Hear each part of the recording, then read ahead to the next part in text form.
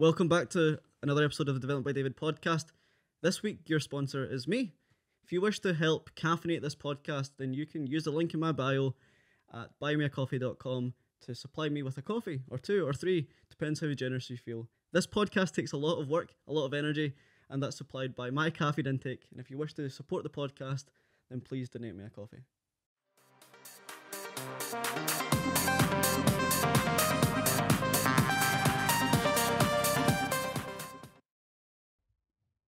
Welcome to the Development by David podcast, Paul. It's so weird saying that because this is your studio and your couch.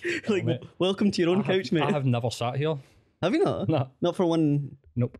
So it's a bit weird. Well, welcome to that one spot of the couch. Thank you very much. When contemplating the direction of this podcast, I was just reflecting on my whole journey, not only in the studio but with the podcast as a whole. And it's weird because I have either friends that I've made because of the podcast who have been guests and friends, or vice versa, have had friends who then came onto the podcast. But like, you're this weird hybrid of both. Like, you produced the podcast, you're a mate because of the podcast, and I was introduced to you because I have a podcast.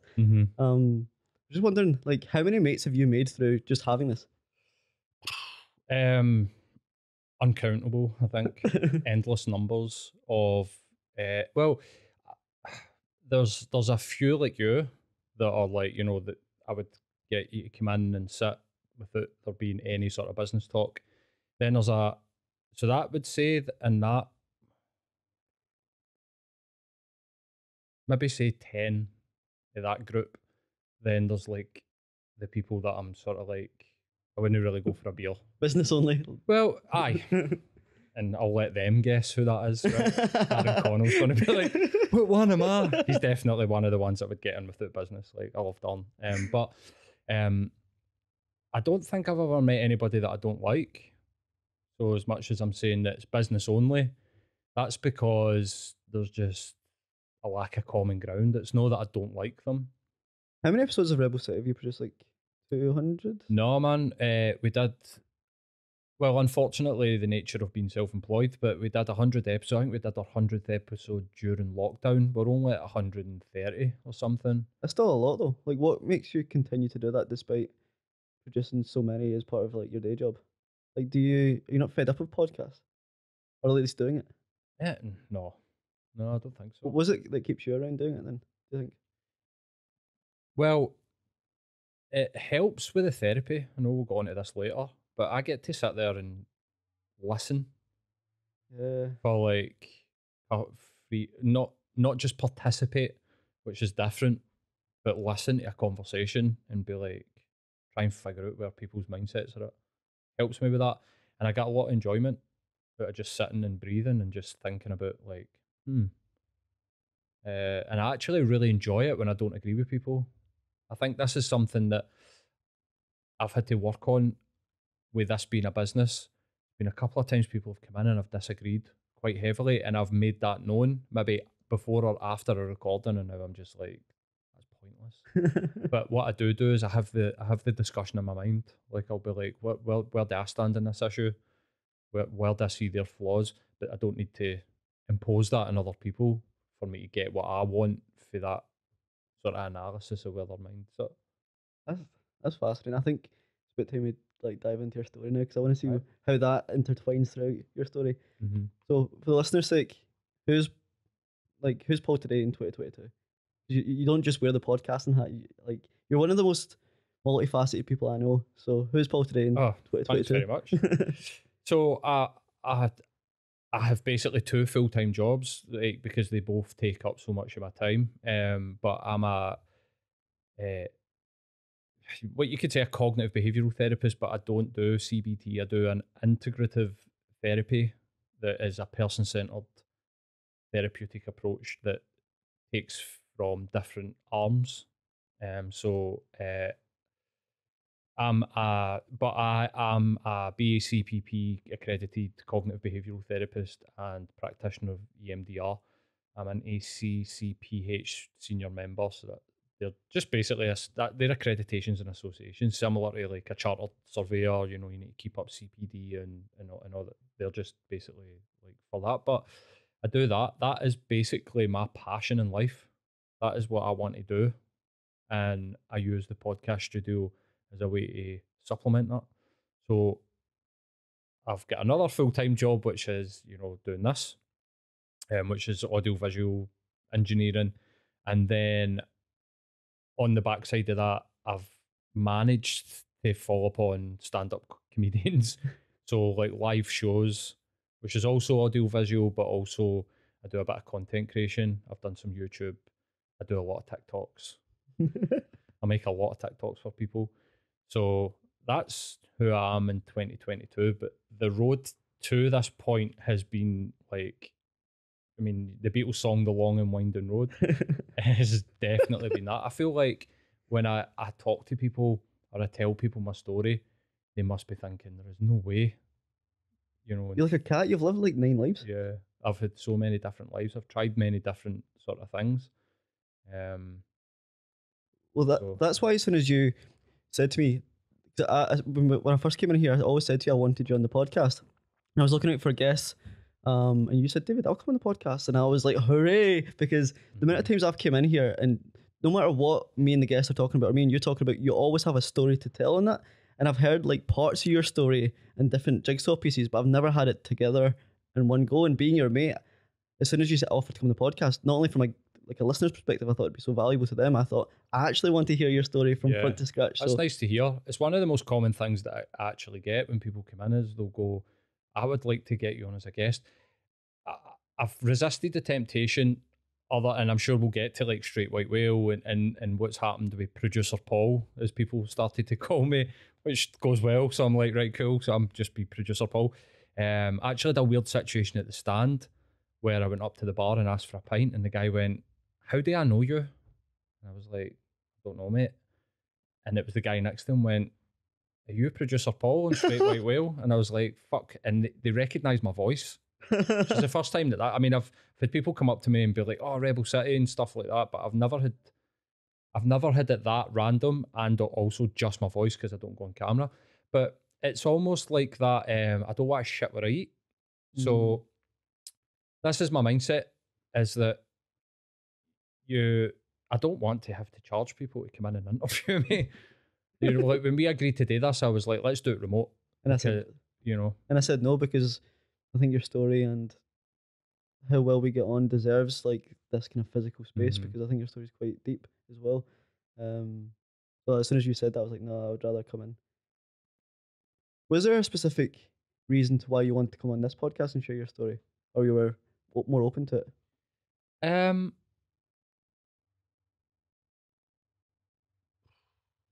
No. Knee-jerk. I just thought, fuck it. Like I remembered that you'd asked me before, and I just thought, oh well, fuck it, I'll just do it. Why not? Well, let's take it back. Where were you brought up? What was your kind of household dynamic like? I mean, I was brought up in so it's not a very well known housing scheme, but it's wedged between two legendary, notorious housing schemes. So I grew up in Carntyne. Carntyne's like in between Parkhead and Easterhouse, Right, okay. but wedged in between a sort of triangle of like Parkhead, Cranhill, and Blackhill and Ridley. So like Blackhill's where Arthur Thompson. That's a horrible place when I was growing up in the 90s. Cranhill, I mean, disgustingly bad place when I was growing up. And Parkhead, no much better other than, Celtic Park, which, is part of my makeup. But I grew up kind of brutally working class, like benefits, heroin, knowing me, I've never tried heroin, but surrounded by it, poverty. And really, I've reflected on it so many times, but it was a fight for survival, like, no doubt about it. I know guys that are dead. I could tell you 10 guys that I grew up with that are just not here. Like, died through different things, but ultimately I think just their class got them, like thinking about a guy, Andrew, we called Puff. Mate, this guy was one of the best football players I've ever met in my life. He played for Celtic boys at the time, but dad was an alcoholic, mum was dead. Big sister was a heroin addict, died of heroin overdose. So that was a guy that I spent a lot of time with. You know, like my best mate going through secondary school drowned in a puddle, like steaming drunk at 17 and fell, nobody there. And Really? aye, he was like my best mate. I went, stayed overnight, weekends, he came to mine. We're like that for probably S1 to S3. And then he left school. And then I just heard randomly, feel like his cousin, like, oh no, I'm mixed deed. And I'm just like, what? You know, I'm like 17, like, what? There's these guys in the scheme that had sort of like succumbed to their addictions or whatever.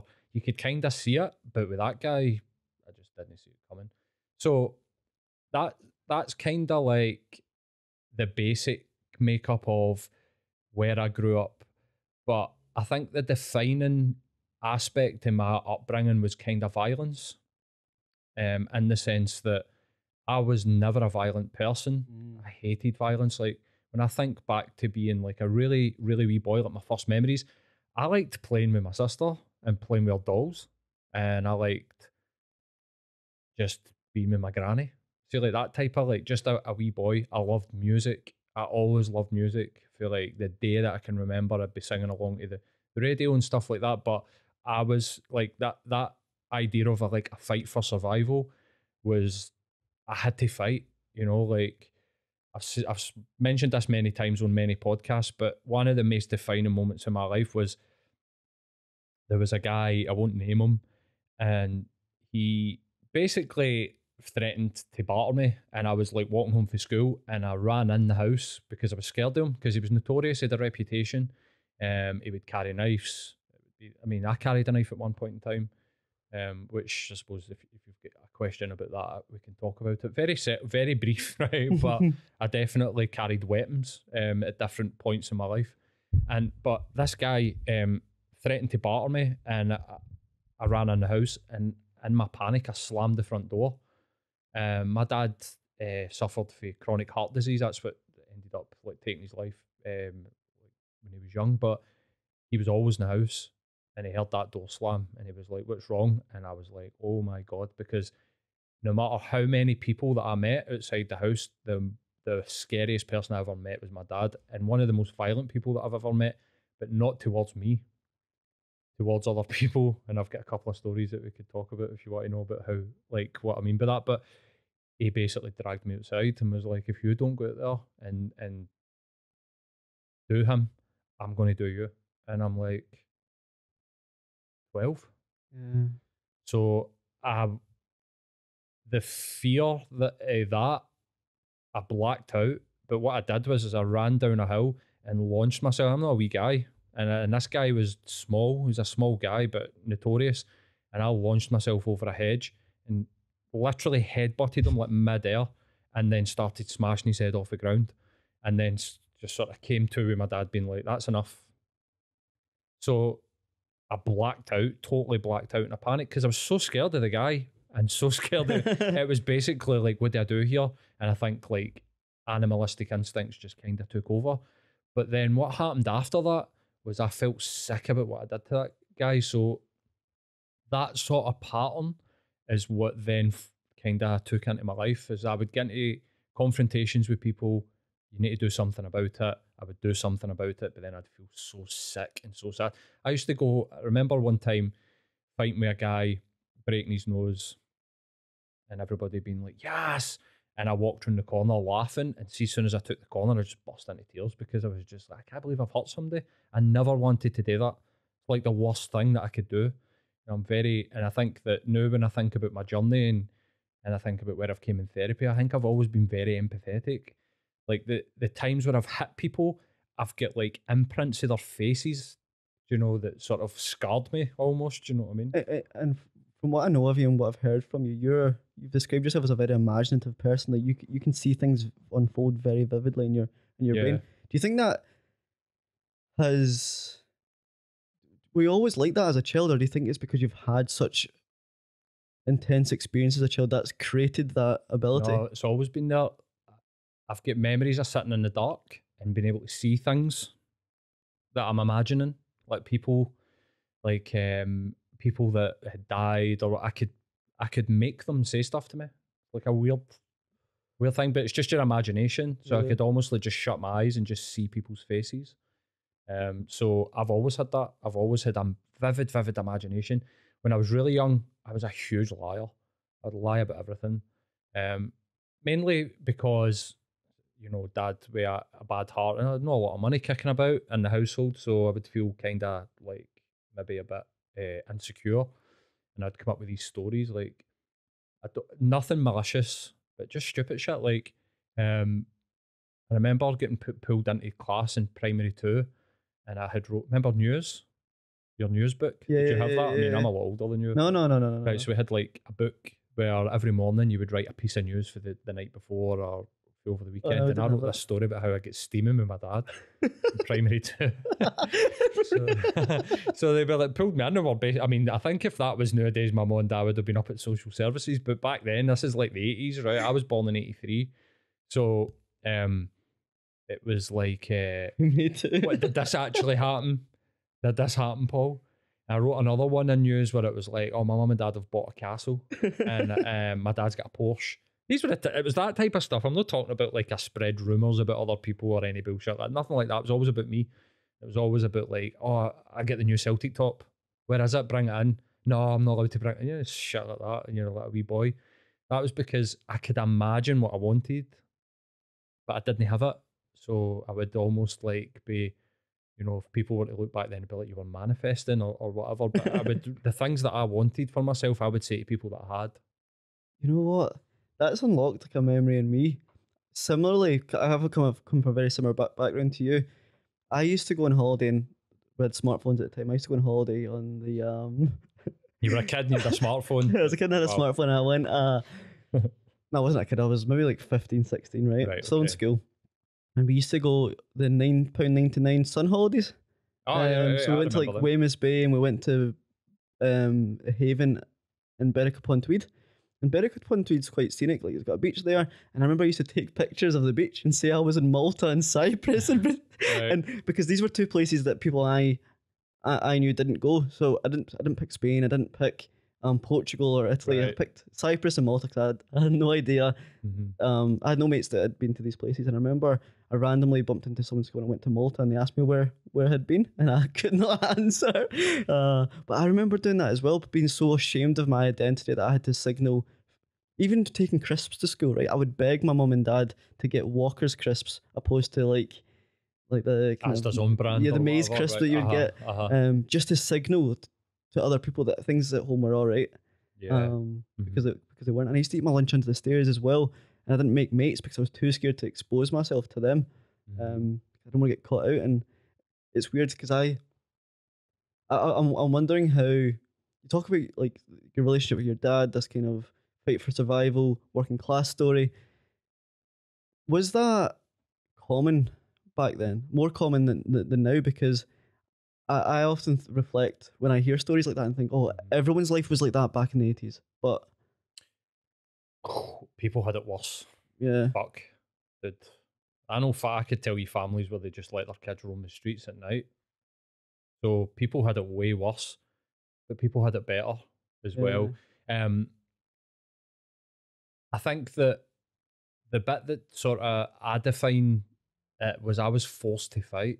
Loads of people wanted to fight. People would fight, and fights were daily in school. I would fight. I would get into some sort of fight almost on a daily basis.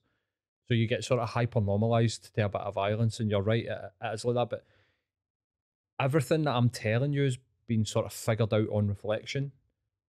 So it was normal, absolutely. Like then, as I came into my teenage years, you were like going and looking for the fights, and you're like trying to show off to your mates and being like, "Who they fucking talking to?" And let's go and get them and stuff like that. And then and also gang fought, like proper like scheme versus scheme in the middle of a park. You would meet and shit would happen, and again, guys died doing that. Guys that were older than me, so I remember the older ones that had it worse, that it was way more violent for them than it was for me. When my dad used to tell me stories about him growing up in Duke Street in the 50s and 60s, it was like, holy shit, yeah, I have it easy. yeah, But it's on reflection where you're like, who am I? And you look back and you start to go, fuck, that wasn't good. and I never enjoyed it. And you lived in fight or flight. It was a constant state of what is going on, looking over your shoulder, skeptical of what people would say to you.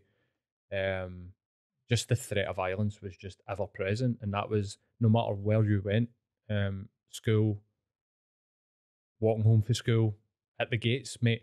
Tell you a story. A guy that I went to school with battered another guy that I went to school with who had been semi-paralysed in primary school. So I don't know what happened. I can't remember, but he had a bad accident that meant he was in a wheelchair for like 2 years, and then he had like a block of wood in between his knees, and he walked about like that. And then he was on crutches, walking sticks, and then eventually he could walk. But I think his family were very protective of him because of what had happened. And this guy battered him in the toilets, right? This guy's uncle came down to our school with a sword, and the teachers held the door open for him as he like walked through the school looking for a pupil. And I swear that happened. No way. And we were laughing. So when I look back at that event, we were howling laughing. And it was normal? Like, It wasn't normal. It was abnormal for somebody to be walking through your school with a sword, right? But in the grander scheme of like what was going on round about, yeah, it was pretty fucking normal. Like, and we found it funny. I don't think we'd have found it funny if we'd have caught the guy and done something. But that's an extreme thing to happen.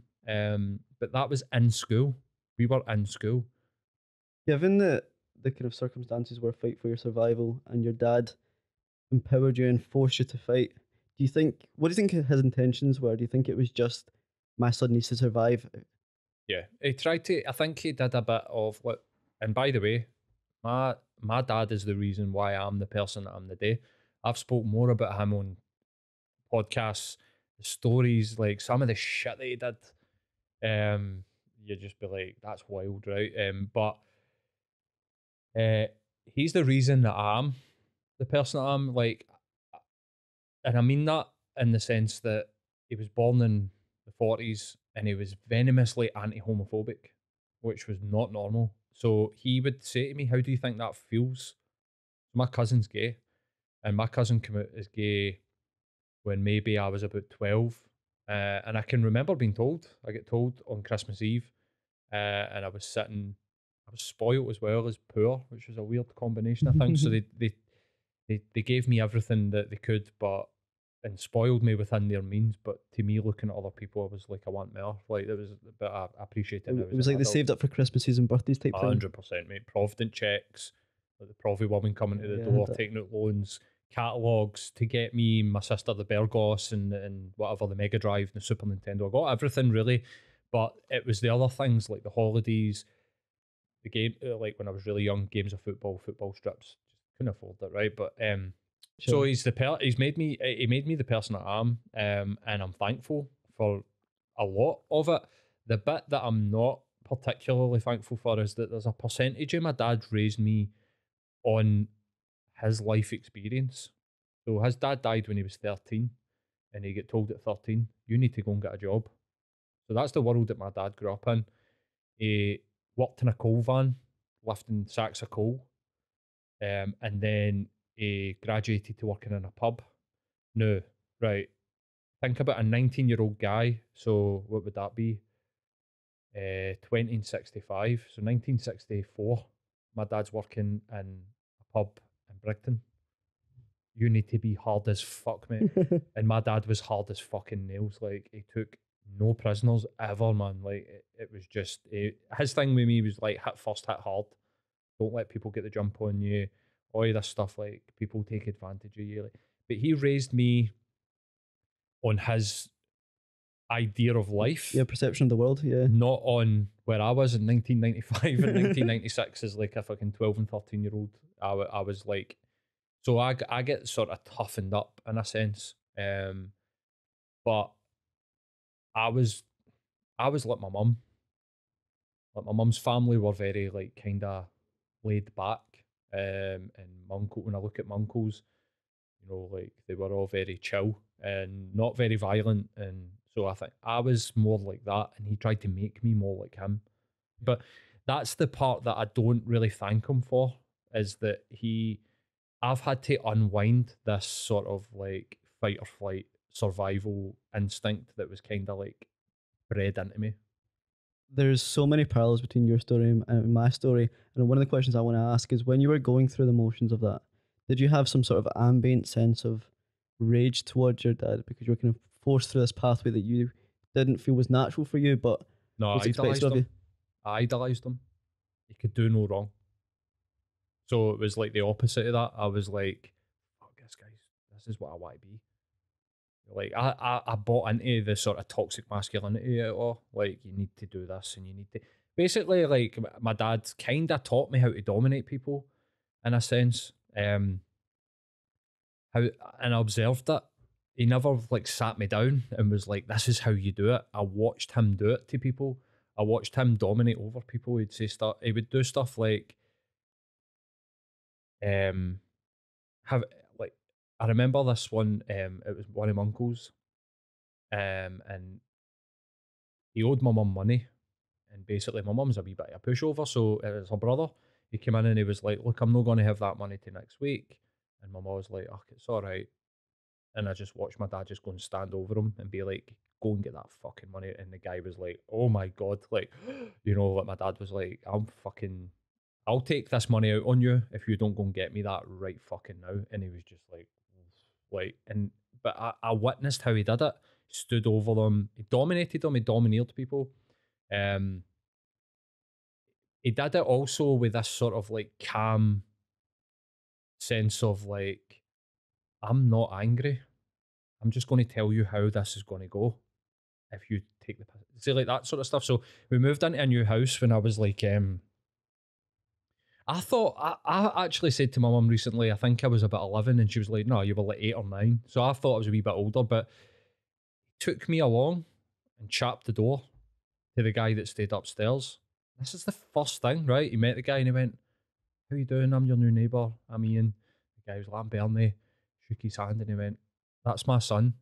See, if you've got a fucking problem with him, you don't fucking utter one word to him. You come, you speak to me. And the guy was just like, oh, okay. And he went, the same goes for the house. Too much noise. You come, you speak to me. You don't talk to my fucking wife. You don't talk to my kids.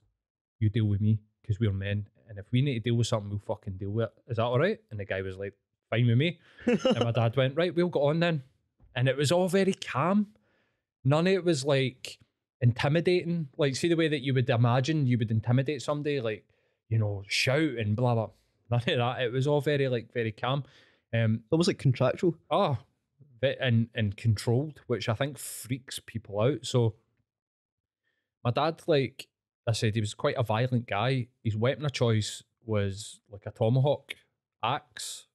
Right. So that's what he would use if he get into fights or he had to deal with something. And it didn't happen often because he had a reputation. And actually, when I think about it, one of the reasons why I idolised him was, see, when we used to go back to like Duke Street where he grew up, everybody was like, people would fucking lie in a puddle. They let him walk at it.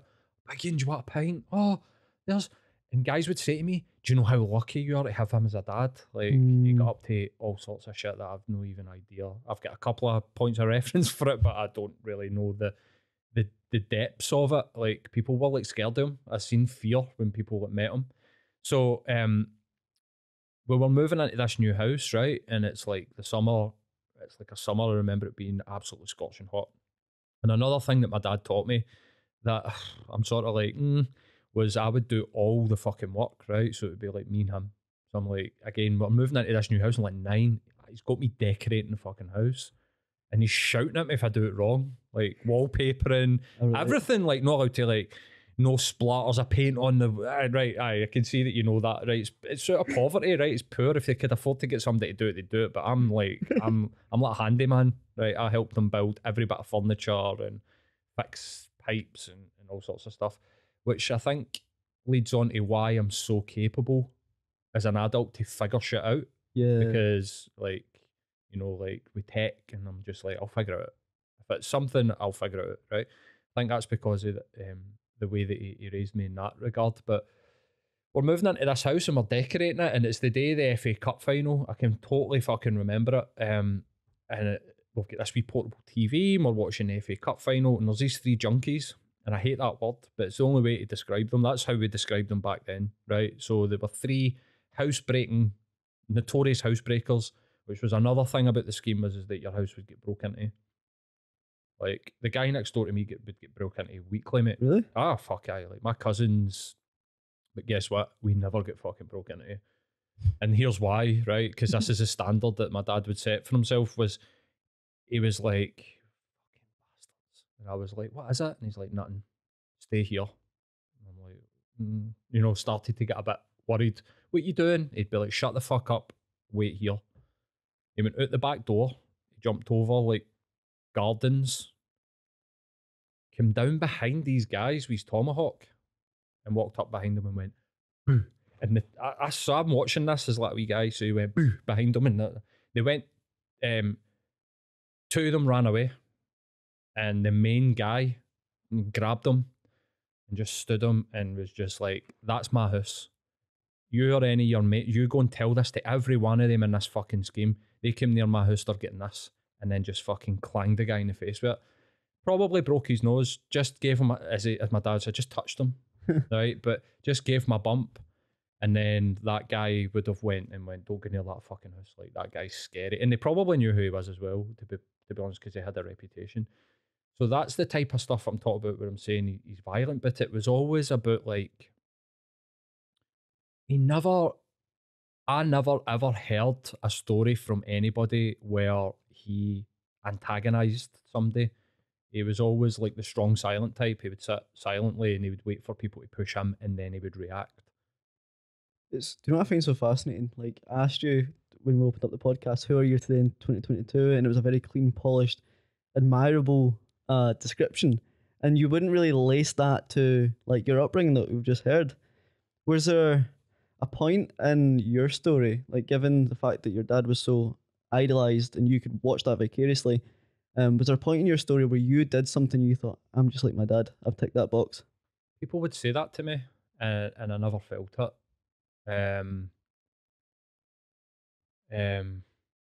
me think about it, because I tried to be him. Played football the way that he would tell me to play football. I played the same position in the park. I want to be that. No many people wanted to be a centre half. I wanted to be a centre half because my dad was a centre half and I was tall, so it sort of played to my strengths. Nah, No. don't think so. I was always smarter. I always had that sort of sense of like, I'm a step ahead here, even him. Like when I became a teenager, I started to sort of. I remember saying this on a podcast. There was or maybe it was just a conversation. There was a point in my life where I realised I'm smarter than this man, and it was kind of shocking to me. If you know what I mean, he bluffed his way through something, and I was like, oh, he doesn't actually know what he's talking about here. Yeah. And I was like, oh, wait a minute. Like maybe this assured, confident guy that, he held court with people at parties and he was always the centre of the attention. He would always like put himself there and like maybe, I just got this doubt, like a sort of hint of doubt where I was like, and then even at like 10, 11, he couldn't help me with homework. I was like, right, I'm smarter in like a sort of academic sense, but I don't think I ever matched the sort of street sense of it. And like, what's the other thing that I've maybe inherited? I'm so attuned to danger. It's wild. Like I can see shit coming from a mile away. See any fight that's ever happened, I've always been like, something's going to go down here. I just know it. I can feel it. I can feel an atmosphere. And if I walk into a room as well, I can sense what the fuck's going on without anybody even really talking to me. I used to hate the phrase gut instinct. I used to think it was just this kind of phenomenon that doesn't exist. But then I realised it's just based on patterns that you've seen unfold. So you've probably seen so much that you're so hyper aware of what could happen and when it's going to happen and who's going to do it. Yeah, so you get the obvious danger, right? Which is the wee guy, and then I've seen this so many times, just being a guy at 6'5".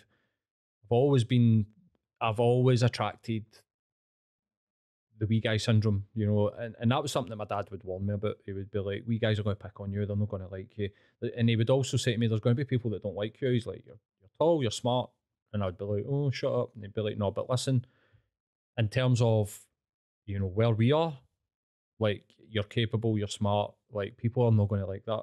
and people will probably dislike you just because of who you are and stuff like that, which kind of has came true. But also, I think because of that, I have went through, you know, I never learned how to be charming.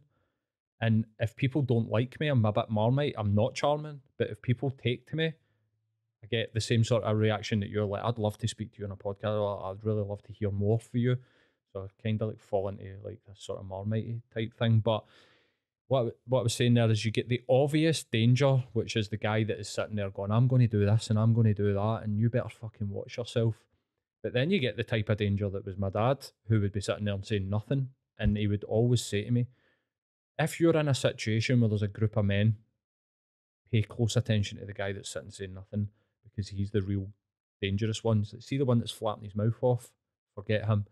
And he used to say, if a scuffle breaks out, he's like, go straight for the guy that's saying nothing, because he'll be the one that they're all scared of. And if you take him, the rest of them will be like, nope, nope, nope.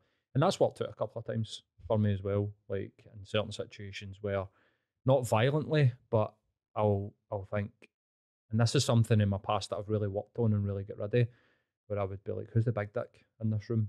And I'd be like, I'm coming for him. And I'll belittle them. So they would say stuff and I wouldn't give them an inch. I'd be like, that's not right. So even in a social context or like a business context, or like, is that unfolded? No, not in a business context, because, well, in a career context, and I could tell you an interesting story about how I dominated people in like a sales floor, because I worked in, we'll go through the story, right? We'll do it in chronological order, but I worked in Virgin Media, and I was a sales guy as they launched their retail and actually launched as a business, and I dominated that environment. And I can tell you how I did it. It was very deliberate, with the people that were close to me, round about me. So, But in that sense of what you're talking about, where in a social sense, it was unconscious. I didn't think I was bullying people. It was just more what I seen for him and applied. You know, it was the conditioning of him going, be careful of this, watch for this, watch for that. I would just naturally do it. I never really went into these situations and thought, I'm going to blah blah blah. That came later. That came later as like went to uni and my horizons expanded. I started to become conscious of what I was doing. it's weird how, not weird, but parents always say, do as I say, not what I do. Oh But mate, that was my dad's line. Was like, I want you to be the opposite of me. But then he taught me everything like that. But he would always be like, that was his thing. He would say, you don't do as I do, you do as I tell you to do. And that was something that really, hypocrisy is one of my fucking all-time bugbears. And I think it comes for that, because I grew up in a household where there was a hypocrisy. Like, he could do and say he was the king of the castle, and I could do fuck all. Like, I wasn't allowed that. My dad would do. So I mean that, like, at 16, this is where I look back at this and I'm like, this wasn't good either for the fight or flight response. One Friday night I'd be allowed to come in when you like. You know, I would need to go in and go, when can I come in? Meaning, like, what time am I allowed to stay out with my pals? And he would be like, whenever you like. Great. See the next Friday? He'd be like, come in for 9. And I'd be like, what? And he'd be like, don't fucking question me. And I didn't get an answer. Why? Because I say so. So it's a way it's a hostile environment, really. Yeah. Like, I don't know what to expect. And it created a very, very insecure person, like, really and truly, that had a mask of this super secure person, this super confident guy, went into play music, being on stage, none of it fazed me. But really, when you think about it like that, it was really uncertain. I didn't know sometimes, and he had multiple strokes. I don't know if this played into it. You didn't know what you would be walking into. My sisters spoke to me about this. She was like, it was the same for me. Some nights she would walk in and he'd be like, oh, how you doing? How was your night? Sit down to it. Other nights she would go in and he would just be like in a rage and just be like, get the fuck out of my sight. And you just didn't know what to expect. so after that kind of childhood to teenage experience, what did you go on to do after that? So I Yeah. did exceptionally well at school, which creates achievement addiction ultimately, and a person, which I've came to understand only really in the last sort of like 5 to 10 years. Never really knew it was actually a thing, but I was always told you're the smartest. I was the first person in my so the expectation was super duper high. My exam results were exceptional at standard grade. Um, I spent 6 months of that year with a migraine, which instilled a work ethic into me that I'd never had before because I had to work really fucking hard. So I went for the point of like, you're going to get ones in your standard grades. I mean, you'd have done what, nat fives and stuff like that. Did you do standard grade? Or? Nat fives. Right. So we did the 1, 2, 3, 4, 5, 6, and then 7 was like a fail. I was told all the way, you're going to get ones, you're going to get ones. But then I took a migraine and they were scanning my fucking brain for tumours and all sorts. Like, and it was basically a doctor that fucked up because I went to another doctor through my mum and dad being like, we need to take him to another doctor. And it was within 5 minutes, they gave me some tablets and the migraine went away. And I'd been suffering for it for nearly 6 months. Couldn't see, vomiting, lost tons of weight. And that was a pivotal time. I missed my prelims. I did my prelims in the house. I failed them all. Obviously, I was in pain. And I went back and it was like, I'm going to fucking do something here. Like, I remember going back and it was an art teacher, Mr. McAvoy, and we had a love-hate relationship because I was great at art and he loved me, but he was like, you're going to do nothing. He was so disappointed with my prelim. He sort of gave me a bit of a boot up the arse. He did it in a way where he sort of like was like, you're going to fail. I know it. I can see it coming. And I went, I'll fucking show you. And I showed them. And I studied. So it was like relentless. Like relentless. I was like, for 6 months, I'm going to fucking do this. And I did it. And then, so I did well. I did 5 hires in 5th year, all A's. Because I went to uni at 16. Got offered an unconditional place at Glasgow. My dad was like, you're too young. Like, you don't want to go there. You want to go there and enjoy it. You want to be able to go for a pint. Like, you're 16, coming up for 17. I was born in November, so I was like the youngest, amongst the youngest in my school year. And he was like, don't do it. Just go back to you. Go and do a 6 year. Fuck about. Enjoy yourself. But that was the worst thing. Well, I'll correct that. Maybe the best thing that ever happened to me, because then I found hash and I found guitar. And I went, no, I like this. Because I didn't need to do anything. I resat graphics because I'd get accepted into architecture. So I was going to become an architect. That was the original plan. And so I resat graphics. I did history, and then I did music, which I'd never done all the way through. It'd been science, like I did the 2 sciences, I did 2 languages, maths, English, graphics, and art. And but in that 6 year, I'd always had that thing me for music. I always sang along with the radio. I would sit and record the radio. I loved music. I had a taste in music. And in that 6 year, I learned how to play guitar properly. I'd always kind of fucked about, but I learned and I started a band. And I found hash. I started smoking hash with this wee guy that I went to school with. He was a bit of a loser. We'd just go and sit in his house because I didn't have any classes. I had like 3 subjects. So what does that? Like 3 subjects a day. Yeah. So I had like 2, 3 periods or whatever, 5 periods or whatever. So I say that's the worst thing. It was the worst thing that happened for my academic career, which I picked back up in my 30s to become a therapist. But it sparked a creativity and music, and consciousness expanding began then with like weed and drugs. And I get interested in women and alcohol and all the things that, take away from what I'd been doing before, which had been football and academics. That was all I really did. Given your dad was your idol and he gave you that advice to stick on to the 6 year, but then you went down this very radically different path after that, doing something that was very creative and different to what you had been planning for essentially the year before. What was his perception of that? Was he encouraging? He didn't know anything about it other than the guitar. And I think when I think back, he didn't encourage it. So I think he knew. I think he was like, oh, fuck. He knew what happens to people that do that, that end up creatives as well. Like he worked in pubs and bars and clubs, so he knew guys that would come through, good guitar players and blah blah blah. And I think he knew, and he wasn't an idiot. He knew I was smoking hash. He knew what hash was. You know what I mean? He was in this fucking scheme. He knew what it was. He could smell it off me. So I think he was disappointed, but he never ever vocalised that until I told him I was going to leave uni, and then that was a bit of a sort of life changing moment for both of us, because it was the first time in my life where I sort of pushed him back and went, "I'm too big for this, man. Like, you're an old man." At this point, he was getting sick, so he died when I was 21.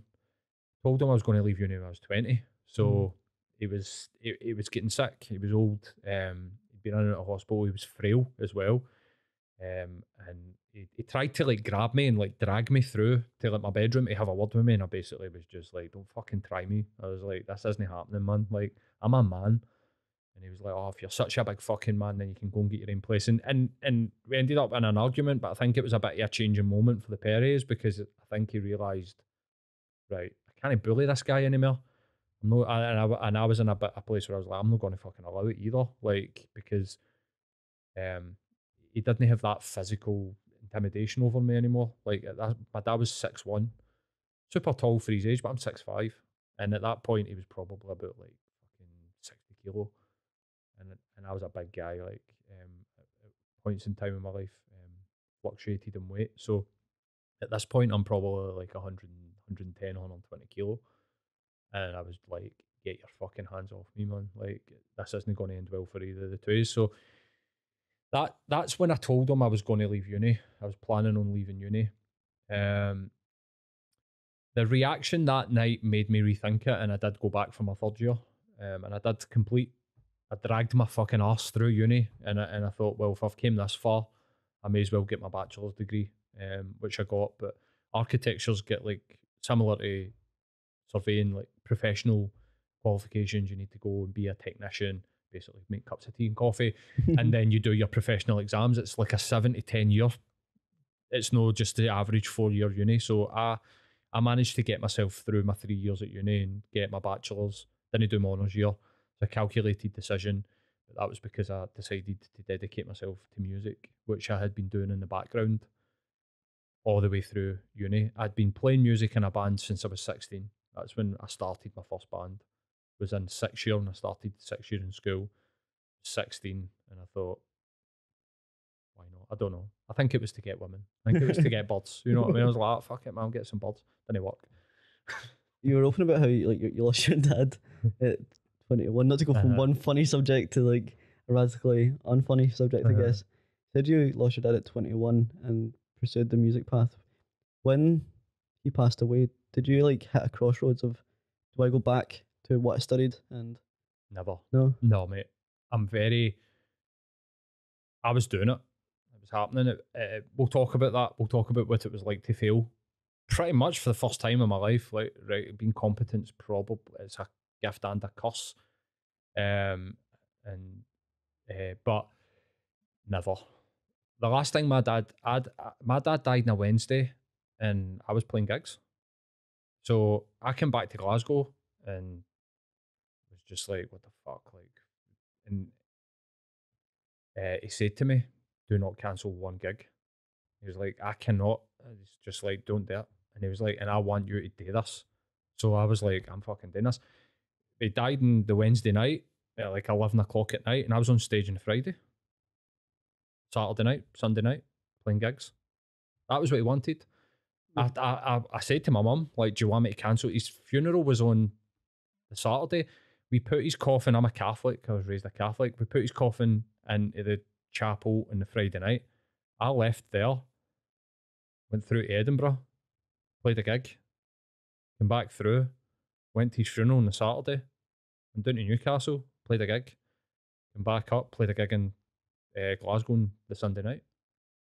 But I was cancelling it all, and everybody round about me was like, "Cancel these gigs." But only him, he was like, "Don't do it, man. I don't want you to do it. I want you to do it." And I was like, "Right." And he's like, "This means more to you than anything. This is your thing." And I was like, "Right, cool." And when we came off the stage on the Sunday night in Glasgow, one of my best mates now, I say my best mate, like that understates but the guy that played drums in pretty much all of my bands, Darren Gowrie, he's like my brother. Like, I love that dude. We were out on Saturday night, like we were sitting fucking greeting and slouch cuddling each other, steaming, telling each other how much we love each other. And known each other since we were like 17, you know what I mean, nearly 40. So there's a bond there. But his dad, who would never give you a compliment, everything was always nitpicked. Mm-hmm. Just was like, I can't believe that you did that. And was just like, that's just like, you're fucking 21. Like, I think even the strength, he was like, that's wild. So I actually was like, I felt good about that. So a weird sort of thing. Like, I felt good about the fact that I was like, I powered through with that. And I didn't have any guilt or regrets because it was because he asked me to do it. That was the only reason I did it. Otherwise, I'd have cancelled everything. See now, in retrospect, going through obviously becoming a qualified therapist, in retrospect, do you wish you gave yourself that time to grieve properly, or are you glad in retrospect that you listened to his word and performed? Interesting. I don't think I've ever thought about that. Was it ideal circumstances? No, but you know, like I think I drank a bottle of Jack Daniels, so it's like I threw myself into alcohol and drugs. So probably not. Like, so I could have probably still done the gigs and not done that, right? And but it gave me a purpose, so I don't regret it. I actually think that it it made me see that there are bigger things that like than the people that you love. There's a perspective in that where my dad was like, I'm dying and I'm old. You're young. Go and do it. Don't sit about and wait. You know, and I think that maybe because he lost his dad at a young age and he was forced into just doing rather than sort of like quantifying or thinking about what's going on, I think he probably seen the value in it and he's just been like, just go and put your energy into that. And like, and I did. I relate to that so much because I was 21 when I lost my mum, and my approach was very similar, just leaning into life a little bit more. And that might mean bypassing the wallowing feeling of grief. I just accelerated. Like, this podcast came out of my mum dying, all the things at work came out of my mum dying, leaning into other personal endeavours came out of my mum dying. And I was one of my questions for you was, what did you learn from that experience? Like, what superpowers did it give you? Because I say for me, grief has been a superpower. It's the biggest piece of advice I've given people is that you're able to like gamify mortality. Like I say to my mates, like, picture that you were given the news that your parents were going to die in 2 weeks, or you were going to die in 2 weeks. What would you do? Well, you'd create a bucket list, and these are the things that mean a lot to you. Memories you've still got to make, friendships you've got to amend, relationships you've got to build. You would go and action all those things. But the thing is, we're fortunate usually enough to do those as a part of our everyday. Why don't you do it? And that's one of the things I've learned from losing my mum. Yeah. I think health. Like, my dad was really unwell. He had no real quality of life for a very large part of like his later part of life. He couldn't walk to the end of the street because he had angina and it was all heart and respiratory like based illnesses. So I think like the perspective that I got that I've again like retrospectively looked back and sort of like taken is like, I want to be healthy. I want to be a healthy person. Like, he wasn't. And that was lifestyle, I think, ultimately. Greasy foods, fry ups, pints, worked in pubs, you know what I mean? So I think like I then, after I came through the alcohol and drug binge that happened after he passed away, that lasted for maybe about a year or two, I then started to be like, how do I get fit and healthy here? Because I was starting to get really unfit and really, you know, like not. Were you not quite obese at one point? Aye, mate. My biggest. I was 25 stone.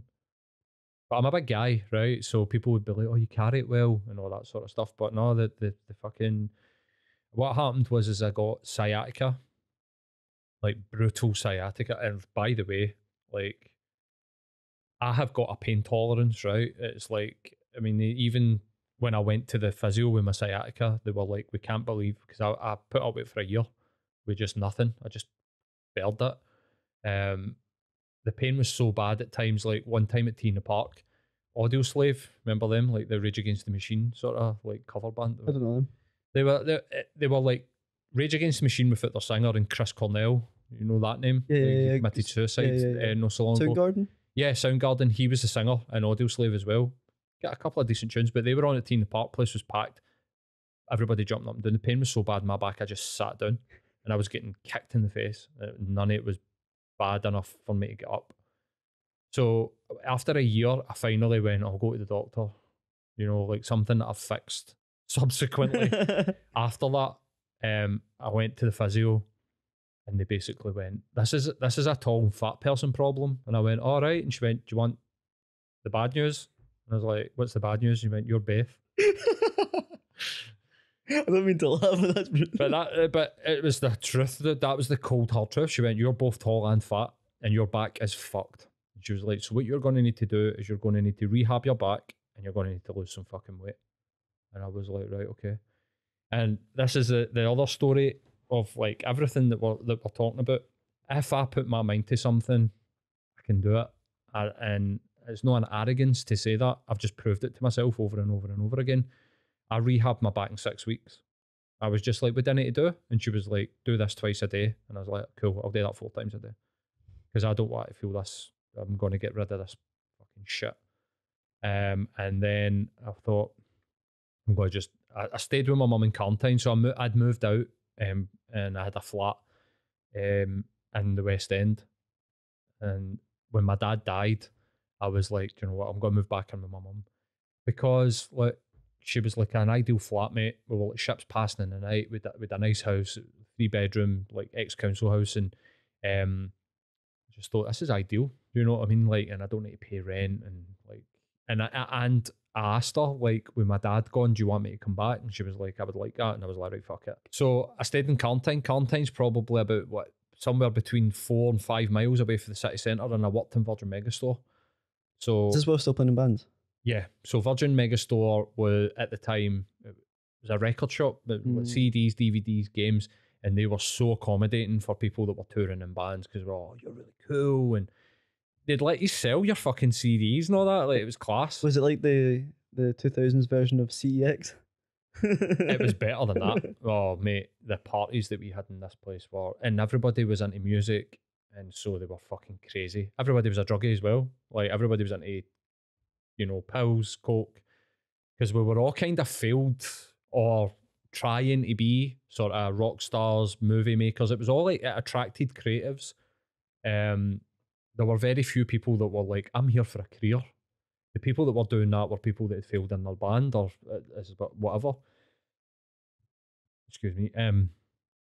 So it was perfect. You would say to them, you know, like, I've got a 10-night tour. No bother. You know, so I went there. And I worked there for 3 years, maybe a wee bit more, maybe 4. But started in there part-time at uni, but I decided at this point, I'd finished uni at this point, and I was like, I'm just going to walk to work and walk home every day. So I did like a 10-mile round trip every day for about 6 months. And on my days off, I'd go to the gym. So it was like twice a week, I'd go to the gym, and then I would walk 10 miles a day to and from work, from Carntine to the city centre and then back again. Not every day. Some days you'd be like, I'm fucked. Like, I'd have a hangover or whatever, and you'd be like, I'm going to get the bus home or whatever like that. You need to get a taxi to work. So I'm not saying that was every day, but that was basically how I lost weight. The really rudimentary, no fancy diet. I basically ate 3 meals a day. I was like, no snacks. I was mad for chocolate, mad for crisps, mad for juice. Started drinking Diet Coke. Big change for Coca-Cola to Diet Coke. Stopped eating snacks. I just had my 3 meals, breakfast, lunch, dinner, and I walked to and from work and I went to the gym my days off, and that was it. It was no fasting, no keto, none of this. Nothing. No protein counting, no calorie counting. I would eat as much bread as I wanted. It was nothing fancy about it. It was just simple, fucking binary. Just consume less calories, move. And it worked, mate. I went from 25 to about 13 stone in the space of a year. Really? That much? Yep. What's that in kilos? What? Fuck knows. 70 plus kilos? Something like that, I think. Aye. Jeez. But there was no internet, really. There was internet at the time, but it was like Yahoo Pool.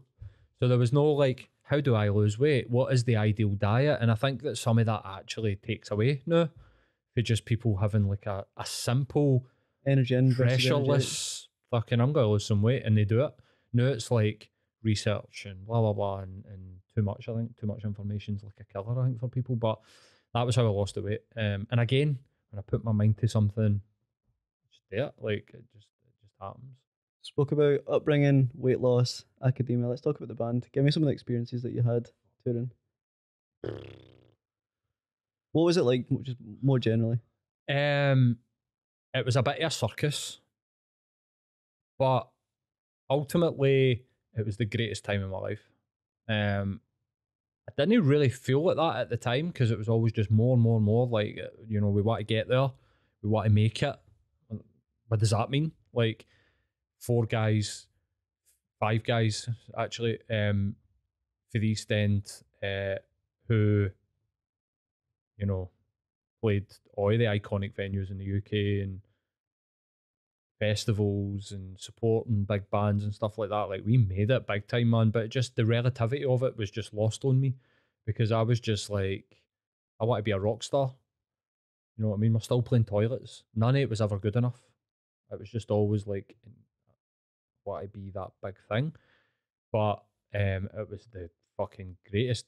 I mean, I was in ampersand for 17, 27, so like 10 years, right? But the glorious sort of era of that happened between, we get a manager at 19, we get an agent at 20, so like between 20 and 23 was just, I mean, mate, the amount of drugs that I took, the amount of alcohol that I drank, the amount of sex that I had was like off the fucking charts. I guess in retrospect, you wouldn't have changed that 20 to 23 period. What the fuck? But I guess at the same time, you'd want to be like, you kind of wish you were probably present at the time, but you're probably so distracted by the drugs and alcohol and the lifestyle that you didn't take it in. Well, I was present for a lot of it. I didn't really get into the habit of getting fucked up and going on stage until things started to take like a sort of downward trajectory. So I would always be like, and by the way, like, see if you want to make like a world leader type analogy of what I was like in a band, I was Stalin. I was a dictator. Like everything went through me. I didn't let any conversations happen. I wasn't letting any of the guys speak to a fucking agent, a booker. It was like, no, like no chance. They'd have fucked it up. That was like my sort of like mindset. So I was present for a lot of it. I was very much like in the pocket, in the zone. It would be like 2 drinks before we go on stage, and then after that we get fucked. Like let's get fucked up. So I was present for a lot of it. I loved being on stage. I loved being the centre of attention. I loved being like my dad in that sense. I would go to these parties with people in other bands, other charismatic people. I would dominate conversation. I would dominate, it'd be about my band. Like a guy said something to me one time and I was like, I don't know if I like that. And I've never really thought about this, but maybe this is where I started to be like, Dan, do I like who I am? Where I won't name the band because they actually went on to do pretty well. And he was like, one night I introduced them to ecstasy. So they were for like a small village in Scotland and they came to Glasgow and I met them through one of them worked in Virgin Megastore. And we just took to each other and it was like fucking chalk and cheese. Like they grew up in Carnoustie and they were all like farmers and money, you know, like that's a rich area, like the golf course, they've all got farms. And they came and I was just like a scheme, you know, like so they were like, oh fucking kinda liked me. And I gave them their first pills and stuff like that, which was a funny story. But the guy that was the singer said to me, we almost gave up when we met you. And I was like, what? Why? And he was like, we just thought we can't compete with that guy. And I think when I look back, I was kind of like, in what way? And they were just like, fucking, it's the way that you were and the. I think really that same as that Stephen Round guy, like a certain amount of charisma, it intimidates people, and they're maybe like, "Fuck man, I don't know if I can be like that," and maybe that's what I need to be like. But ultimately, it wasn't because they went on to do bigger and better things than what I did. But I think maybe at that point in time, because that's when I remember that being around about the same time when we get dropped, agents, labels, management, and stuff like that, I started to go, maybe I want to change myself here. Maybe I don't want to be that guy that's, it reminded me too much maybe of my dad. And that sort of like, at that time, 27, 28, that's when I started to have like my mental health issues and stuff like that. So um, I, the way that I was with people almost made them want to give up. It's a weird thing, but he was saying it in a complimentary manner. It's weird because that character that you described through those years is like the antithesis, the complete opposite of what you are now. Like I would never have thought that was ever you. Mm-hmm. Like how did you unwind that? What was a mask? It was total bravado. I was puffing my chest out and I was faking it all the way through. All of that. Didn't ever feel confident. You just wanted to feel important because you probably felt like the underdog as a kid. 100%. 100%. So and then it became, I was that, you know, like it wasn't like a mask. It was a mask at first, but then I truly loved that. I truly loved that sort of like, I'd walk into rooms and I would just eye people up. Like I'd walk into parties and people would be like, you'd suck the air out the room.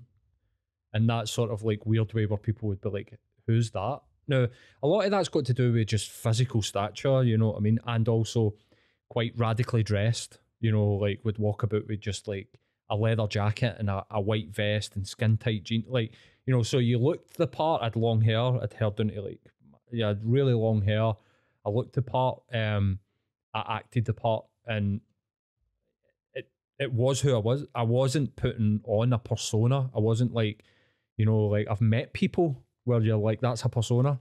I was at that. I had became that, but my true self is more like what I am today. I think I've kind of married them together. Like took the best parts of both. Yeah, I think so. I think, and I don't think that's been a conscious thing either. I think that's been unconscious. Where through therapy, and I looked back and thought, what was I like when I was really young?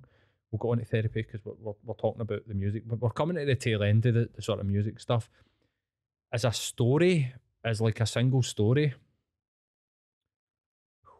I'll tell a bad one, right? Okay. There's a guy who used to be a best mate, and he was getting too big for his boots in my eyes, so I had inspired him to want to be in a band. Like, he was a guy that I used to go to school with, so I knew this guy through school. I never liked him.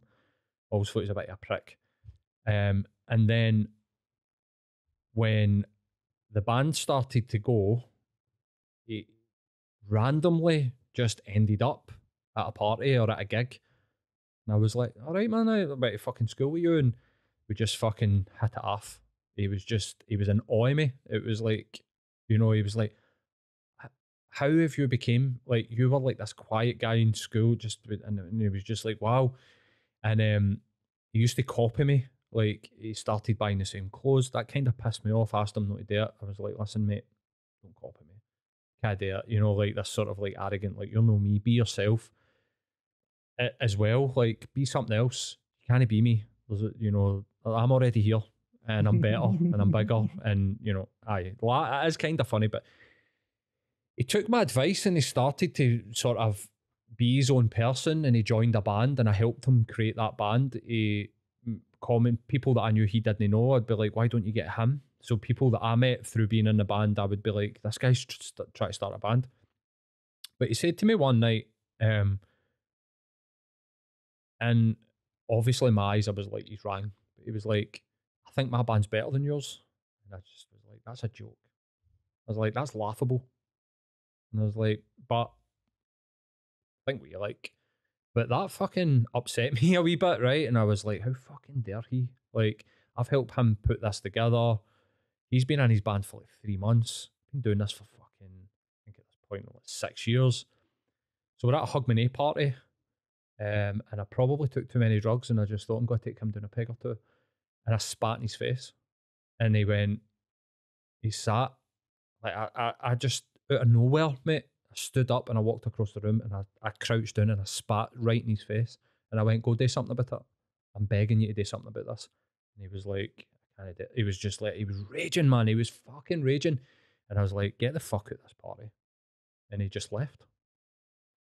So that I'm not ashamed of that story, but I don't like telling. I do have a certain amount of shame, I suppose, associated with it, but it's a reminder of like what I could end up, where I could end up if I don't keep myself in sort of like close on like not a tight leash, but on some sort of leash, and where that sort of like attitude can end up. Like that's not good behavior. Like I really embarrassed myself firstly and humiliated what was at the time one of my best mates, and in front of his girlfriend, in front of his bandmates, in front of everybody that we thought was important, and at like quarter to midnight, and hugged my knee, and he left, and he was outside himself, and people didn't even follow him out, which I think hurt him as well, because he would be expecting people to be like, "You're a prick, we're going after him," and they didn't. They sort of like stayed with me. Another sort of story was we played in London, just to get, and we can go back to that story about that guy that spat in his face. We played in London, and the smoking ban had come in in England, but not in Scotland, right? So there was a time where you could smoke inside. I don't know if you remember that. But the joys of a pint and a cigarette inside a pub are lost, right? It's one of life's few pleasures. But we went to play the Camden Underworld in London, and the gig was sold out. And the guy was like, "You're headlining," and I was like, "I don't want a headline because we're coming from Scotland. Put on two good acts. They've sold all the tickets. Like, I would rather you put us in the middle." And he was like, "No, mate, I want to put you on last." So I was like, "Fuck." The band that went on before us were like getting touted as like the new White Stripes. They were a guy, girl duo, girl drummer guy. They were basically like a carbon copy. They were never going to fucking make it, and they never did, but they were good. And they had a good following because the White Stripes were fucking huge at the time. And they were on stage, and the place was sold out, packed to the rafters. And then they came off stage, and the place emptied. So I was like, fuck it. Went backstage, snorted a couple of lines, took a couple of pills. And then when we were setting up the gear, people started to come back in for their cigarettes. And I was like, oh no. And during the first song, the drugs kicked in. And I don't remember anything about that gig. I played an hour, no memory. And the gig will oh, mate, I get a right up the NME. Was like, fucking, that was great. Right? Oh, but gee. We just thought the place had emptied because people had went home. Yeah, because you're used to the smoke. Oh, they yeah, had went okay. out for a cigarette because of the smoking ban. They couldn't smoke inside. So we all, pretty much to a person, get quite fucked up on drugs at a very important gig in London. You know, where the agent's like, "Don't fuck this up. There's got to be press there." We thought the place had emptied, and then ended up on stage. 5 guys stumbling about, falling about. I don't remember any. The only bit I remember is kind of looking out and not being able to see anything in the crowd and going, "Oh, fuck this." But we did well. Muscle memory kicks in, and again, going back to the starring thing, I made sure we practiced. See, every night we were in the gigging, we were in the practice room, so we did our reps, and we did them, and I made sure that we fucking did them. So if things went wrong, people slipped and fell, we could keep going. We were drilled, we were tight, and that came down to me because that was my like work ethic of like, let's fucking do this, like same sort of thing that I got in school. If it had got left to the other guys, and they all say this even to this day when we meet up, which is kind of seldom, other than Darren, they're always like, "See, without you, none of that would have happened because you were like the one that was like, no, like we need to do this." And then I was the one that would get the agents to come to the gigs and blah, blah, blah. It's nuts how far apart like the CBT work that you do and in your career in the band, how far apart they really seem. Oh. But like the work ethic is like consistent through the entire journey. Yeah, through lines. I think that everything that I've ever had in my life, I've had to work for. I started doing papers at like 9. I had a milk run at 12. And then I went to McDonald's at 15. And I was talking to one of my mates about his son, and he was like, "Doesn't he want to get a job?" And I was like, "It's such a weird thing that's happening," because I was desperate for that national insurance card to come through the door, because as soon as you got that, you could go to McDonald's and get a job and get 90 quid a fortnight. And that was like freedom, you know what I mean? And I was doing there straight away, working at McDonald's, and then I went, I've never been without a job, mate. See, for 9, I've never not had a job. Jeez. The longest I've ever went without is now, that I'm self-employed, but I've never had a period of unemployment. When did you fall into CBT? I don't want to say fall in, but when did you pique your curiosity for CBT? So I think like this story comes with mental health issues. So when the band, so we could, yeah, aye. I was going to say, let's talk about that sort of dominating the sales floor type Yeah, thing story, but fuck it, doesn't matter. We can sort of gloss over the sales career because it isn't really that important to the story. It's a stopgap of making money and pursuing happiness through material objects, which just never happened. But when the band stopped,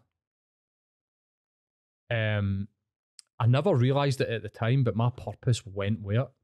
And I threw myself into a job of selling mobile phones and broadband to people. That's what I was doing. So Virgin Megastore became Virgin Mobile because I needed to make a wee bit more money. Because the band's gigging and touring went down the way, stopped making that extra income, which was pretty little, but it supplemented. So I just looked about and there was a Virgin Mobile concession in Virgin Megastore, and I looked at how much money they were making and I went, I'll just do that, and I did that. And then Virgin Mobile got bought by NTL, they became Virgin Media. The Virgin Media that it is still to this day that I worked for until 2020. So, and I worked for them for 13 years. It was like another lifetime of like fucking career and work. But my purpose with that band and that writing music and chasing agents and sending emails and recording and all that, everything just went, but I didn't really realise it. So I put all of my eggs into, well, I'll just do a career in telecoms. And fuck me, should I have done something different? But I made a lot of money. Like I went from 10, what was I making in Virgin Megastore? 10, 12 grand a year to 50k, like selling mobile phones, and I was good at it, mate. And I got a lot of sort of joy and I got a lot of gratification in the days of like closing sales and selling, and I started being like the salesman and let's go out for drinks after work, and you know, like being very much like bought a house, bought a flat, you know, rented the flat out, like, right, here we go, this is going to be what I do. Get my girlfriend, get my house, get the car, this is it. And it brung a sum of fuck all to my life. It made me actually terrified for the future. Is this it?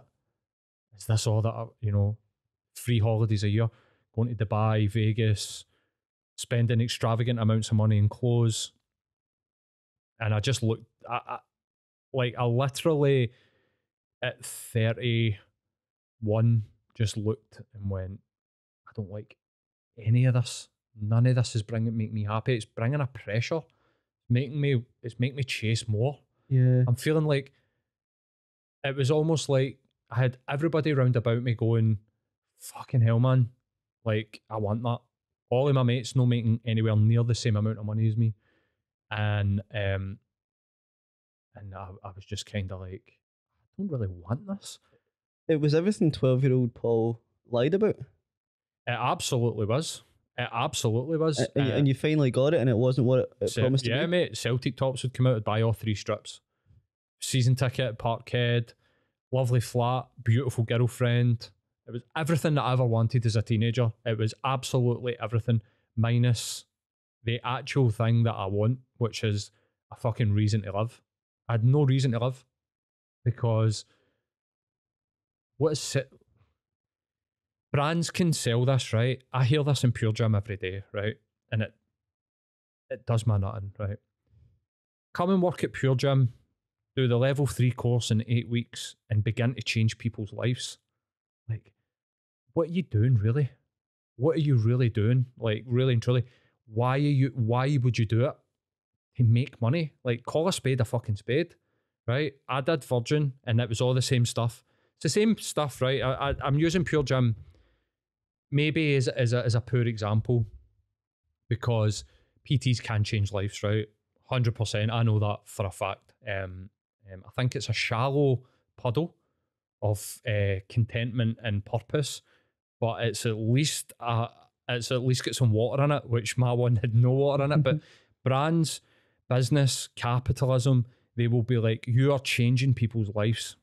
You're not really, mate. Like, I don't believe I ever changed anybody's life by selling them a broadband package, right? But they would be like, this enables connectivity. You've seen the adverts on the TV, the new iPhone. Look at it, it enables all of these things. But I think I really did truly know. I knew what the pursuit of actual greatness felt like, and what it felt like to be on a path and have a purpose to get up and go and do stuff. And when that went, I started to like really be like, right, what am I doing with my life? I'm still playing music, but the fire had went out, really. I was still in a band and I enjoyed it, and it was recreational. It became recreational, and it became an outlet for creativity. I still wrote music, but it lacked a purpose. It lacked that real sort of grit and determination that when the chips go down, which they did during the years being in the band, you've always got, but wait a minute, I've got this thing that I'm trying to do. This grand vision. And it's bigger than me, and it involves 5 other people, and I'm doing it for them as well as me. And then there's people that come to the gigs and then they're around me. You know, like within the band, there was probably like a circle of closeness within about 100 people that were like within the machine of the band and the close crowd that were there for the start and there at the end. You know what I love about your story, Paul, is that people might have heard different flavours of that story. For example, the example I think of is UFC fighters who are way past their heyday, or boxers that are way past their heyday coming back to try and fight again. Yeah. And they get leathered. And I think some people, like, especially the younger audience, might think, oh, that will never happen to me. That's a million miles away from me. But it can happen on a 50 grand salary. It can happen in a UK tour. It doesn't need to be this astronomical UFC fighter, or like it doesn't need to be Oasis or a huge band. It can happen at a very macro level. And we live in a different world. The idea that I would be a millionaire was like non-existent. There was no internet when I was growing up, so there was no, you know, horizons, limitless expectations. There was none of that. So there was really and truly, I never really wanted to make money with my music. That wasn't even part of the sphere of why I wanted to do it. I wanted the fame, status. Aye. I wanted the adoration. You think about back when I was a wee guy looking up at my dad and looking at these guys being like, oh, but I kind of wanted that almost. I tried to achieve that. I tried to be him, but I tried to do it on a national scale rather than my dad did it in his own back garden. My dad didn't want people outside of his circle to know who he was, because that invites trouble, you know, in the world that he lived in. Whereas I was like, I want everybody to know who I am. I'm going to be bullish about it. But a 50 grand salary, I might as well have been a billionaire in comparison to the world that I grew up in. You know, I mean, it wasn't even a 50 grand salary. It was a 20 grand salary. I made 30k in commission. There was one September during student season, I made 9 grand in commission. And I'm just like, I'm balling. But I was sad. Was there a sadness to it all? Was there like a hiatus where it like, was there a pivotal moment where you were like, I need to leave this matrix? Yes. Well, porn addiction reared its ugly head.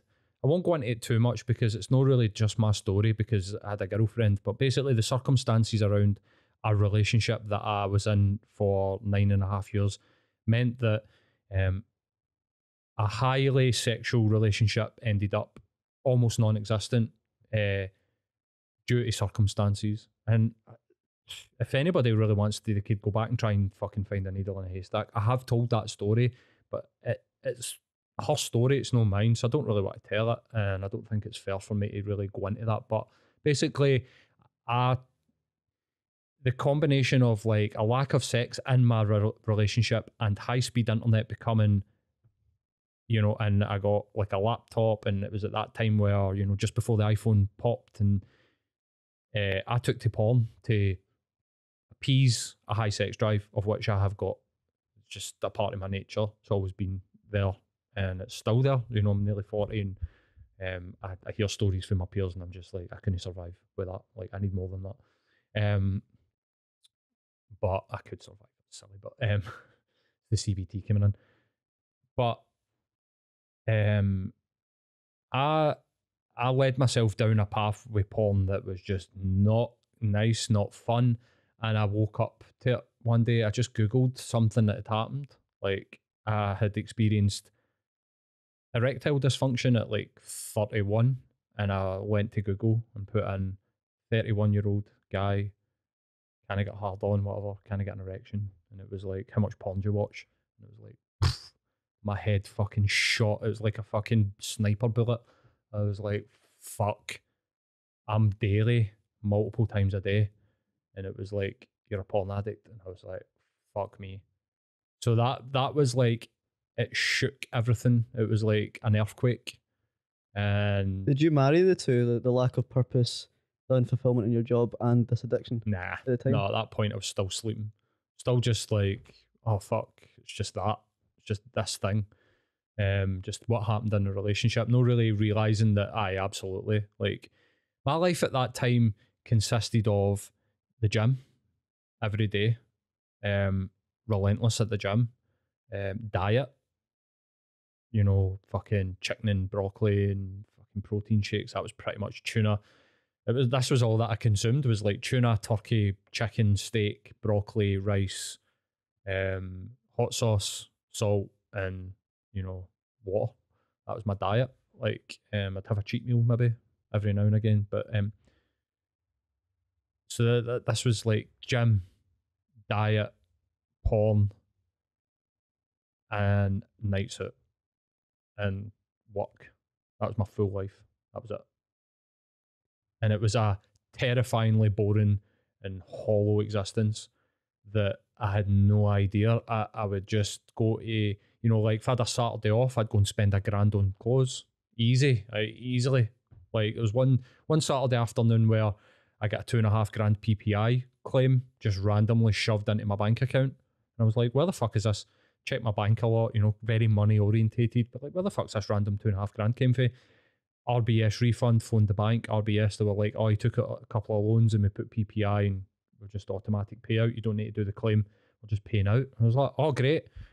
And went to Braehead and spunked a lot of it on jeans, shoes, trainers, jackets, and shorts.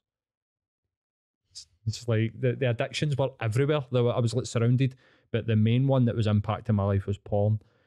And we'll go back to, I've never looked back. I was like, that's it. I'm finished with it. Given the nature of a porn addiction, right? So alcoholism, right? You could, if you went to a pub with a mate, they could take a pint out of your hand and not allow you to drink. Or if it was smoking, they could hit the cigarette out of your hand. But porn is a very secretive, or like the hopes of a secretive 100%, addiction, and no one's going to save you but you. Watched a fair amount with my missus at the time, but it was just, we were the only ones that knew about it. Like, nobody else knew about it. So you essentially got sick of your own shit, essentially. No, there were physical ramifications to what was going on, and I have got a high sex drive, and as part of my makeup, it's always been there. And I was, as soon as it impacted my sex life, I was like, right, I'm done. So was that experience led you on to learning CBT? Yeah. So from there, I went to therapy. Literally the next day, I was like, what do I do here? And Google was like, psychosexual therapy. I Googled psychosexual therapy Glasgow. I got a phone number. I was like, I had plenty of money. So I was just like, fuck it. This is what you need to do. This is what the internet's telling me to do. So I'm going to do it. Give up the porn. Stop wanking. Easy. Like, with the diet and the working out, and self-control was not an issue. What was an issue was education, what I was doing and how it was impacting me. As soon as I started to feel the impact, I was like, I'm done with it. So this is another thing I'm really thankful for, is I never went down a dark hole with porn. Like, if you know what happens with porn addiction, it's well documented now. It gets worse and worse and worse. I was on that journey. I wasn't there yet. You know, thankfully, I never looked at anything bestiality, child porn. I never got to that point. But as soon as it started to really impact me, I was done with it. Same with alcohol, same with the drugs. As soon as I started to see this is going to take away from my life, I'm done with it. Like, when something adds to my life, I'm fucking head into it. I go like, I'm like diving into a swimming pool. When something's taking the water out of the pool for me, I'm very good at being like, right, I'm done with that. And I see it as like a challenge. Like, I'm feeling temptation. I'm like, we'll fucking, it gets back to that. Like, even with my exams, we'll fucking see. And I'm like that with myself.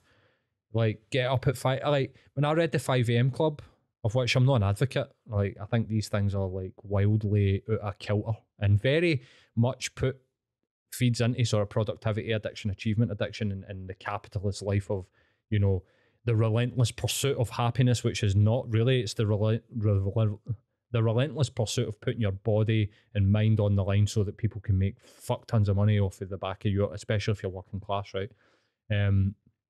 Because as much as I made a lot of money making sales, when I became a manager, I started to see P&L and I was like, why was I only making that amount of money if that was the amount of money that I was making for this fucking company, and started to get really disillusioned with that as well. But back to that,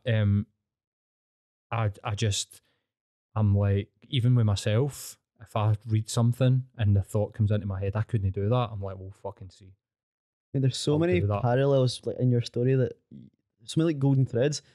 But the one thing that makes me curious is that, like you said, you lean into these things that add to your life, right? CBT for you unlocked this new version of yourself. It cured you of something that was So I never taken away. did CBT. Right? Okay. I did psychosexual Sorry. therapy, which was a Freudian based, you know, and it was mind blowing. You know, she was like, how did you observe your mum and dad together, and blah blah blah, right? So it was a whole sort of discovery of the psyche. And I was like, what? I said to her session 1, why do you keep asking me about my mum and dad? And she was like, well, I knew nothing about and I knew nothing about it. I knew nothing about psychology, mental health. And that would be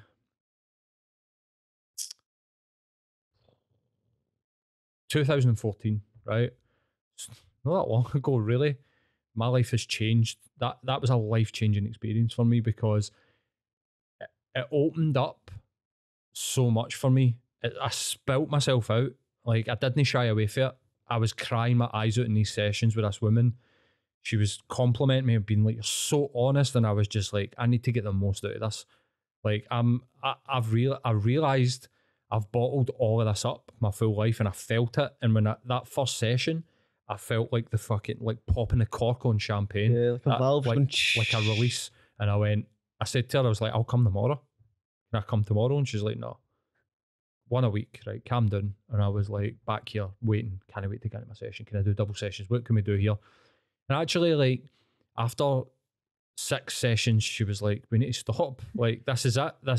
And I realise now, as a therapist, she's met her limitations. I know what's happened. I see the process. I do it myself. Like, she's been like, I can't help you any further.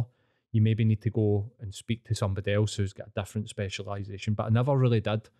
What I did do, though, so where did CBT? So we'll quickly jump to what inspired me to become a therapist. Well, that's the question, because I hear when I've spoken to other therapists, they say that they get people in the doors benefiting broadly from therapy and say, oh, I think I would like to become a therapist. And the therapist thinks to themselves, they're a great person, but I hope to God they don't become a therapist. Right.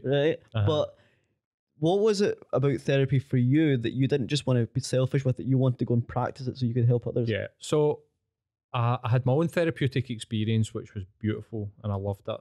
And it was only fucking 6-8 sessions, and it was life-changing. I basically took her advice. She was like, what you need to do here is you need to just rebuild. So I took a grenade. Just went like that into my life. I was like, fuck this.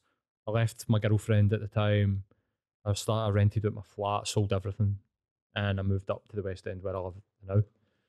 So I just went, if I'm going to change, it's radical. And I did it. And that's continued right up to this studio, the last piece of sort of like radical change that I did. So she's told me, like, look, you need to leave this woman. She asked me, would she be willing to come in for a session? And I asked her, and she said no. And I said to her, are you willing to support me through this mental health, depression, this crisis, this addiction? She was like, nah, I can't do it. She didn't and I was like, right. And I told the therapist, and she was like, you need to leave her. That would be my advice. Now, as a therapist today, I don't know if that's best practice, but that is what I fucking needed to hear, because I was like, I don't think I can do it. And then guess what came into my head? Well, we'll fucking see. And I just bit down on the gum shield, and I just went, let's do this. Now, it was the best thing for her. And when we did it, it was a mutual, it wasn't like, I didn't go home and go, I'm walking out, and she was like, please don't leave me. She was like, I think this is what we agreed on this. We stayed together for 6 months to just see, let's just see, right? And I was like, we can't afford to just leave, and we need to like unwind finances and all this stuff. So we did that through a process. We didn't really tell anybody. We told our close friends and family that we were breaking up, but we did it over a process. It's a really like lovely thing, actually. Like, I helped her move out. She helped me move it. We went round to each other's houses for the months when we moved out with each other. We would see each other every day. We were best mates. We loved each other. You had the experience of setting each other free, almost. Yeah, absolutely. And but I went through a period of, right, let's be single. So I kind of I'd spent maybe a 3 to 6 month period where I reverted to type, and I basically just shagged everything that moved. I would just match on Tinder, sex the same day. I needed it. It was like, let's get rid of this. Let's get this fucking monkey off the back. During that period, I bonded quite a bit. A gay woman who was, let's just say, she was bisexual. Right? She had her own reasons for that. Like, men hadn't treated her well through her life.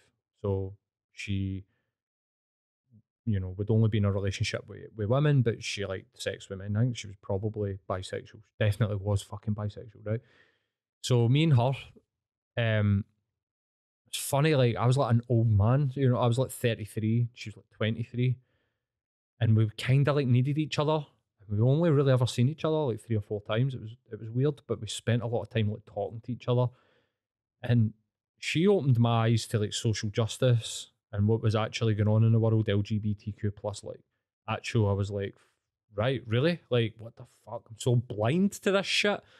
Like, Twitter really hadn't properly fucking boomed off, and we weren't there in the same age as what we were. Things are progressing rapidly, you know what I mean? Like, all these like trans rights, it was just beginning, and I was interested in like, what is this?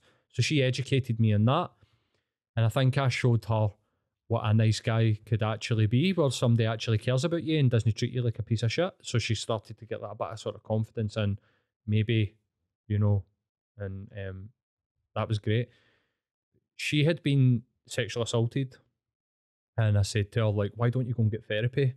And she was like, no, everybody's making 60, 70 grand. At this point, I was an upper management in Virgin, and I was making like more money than the 50k like sales salary. I was making like 60, 70, 80, 90. I think the best year I ever had in Virgin, I made 110k, which is probably more than my fucking mum and dad made in their entire life, and even that's the tip of the iceberg of what you could make money wise. Do you know what I mean? I wasn't wealthy, like, but for sure for where I came from, I was rich in that sense.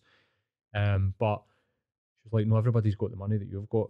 And I was like, fuck, really? And she was like, and even still, it's not even that easy to find a therapist. And I was like, oh, fuck. And she said, you should become a therapist.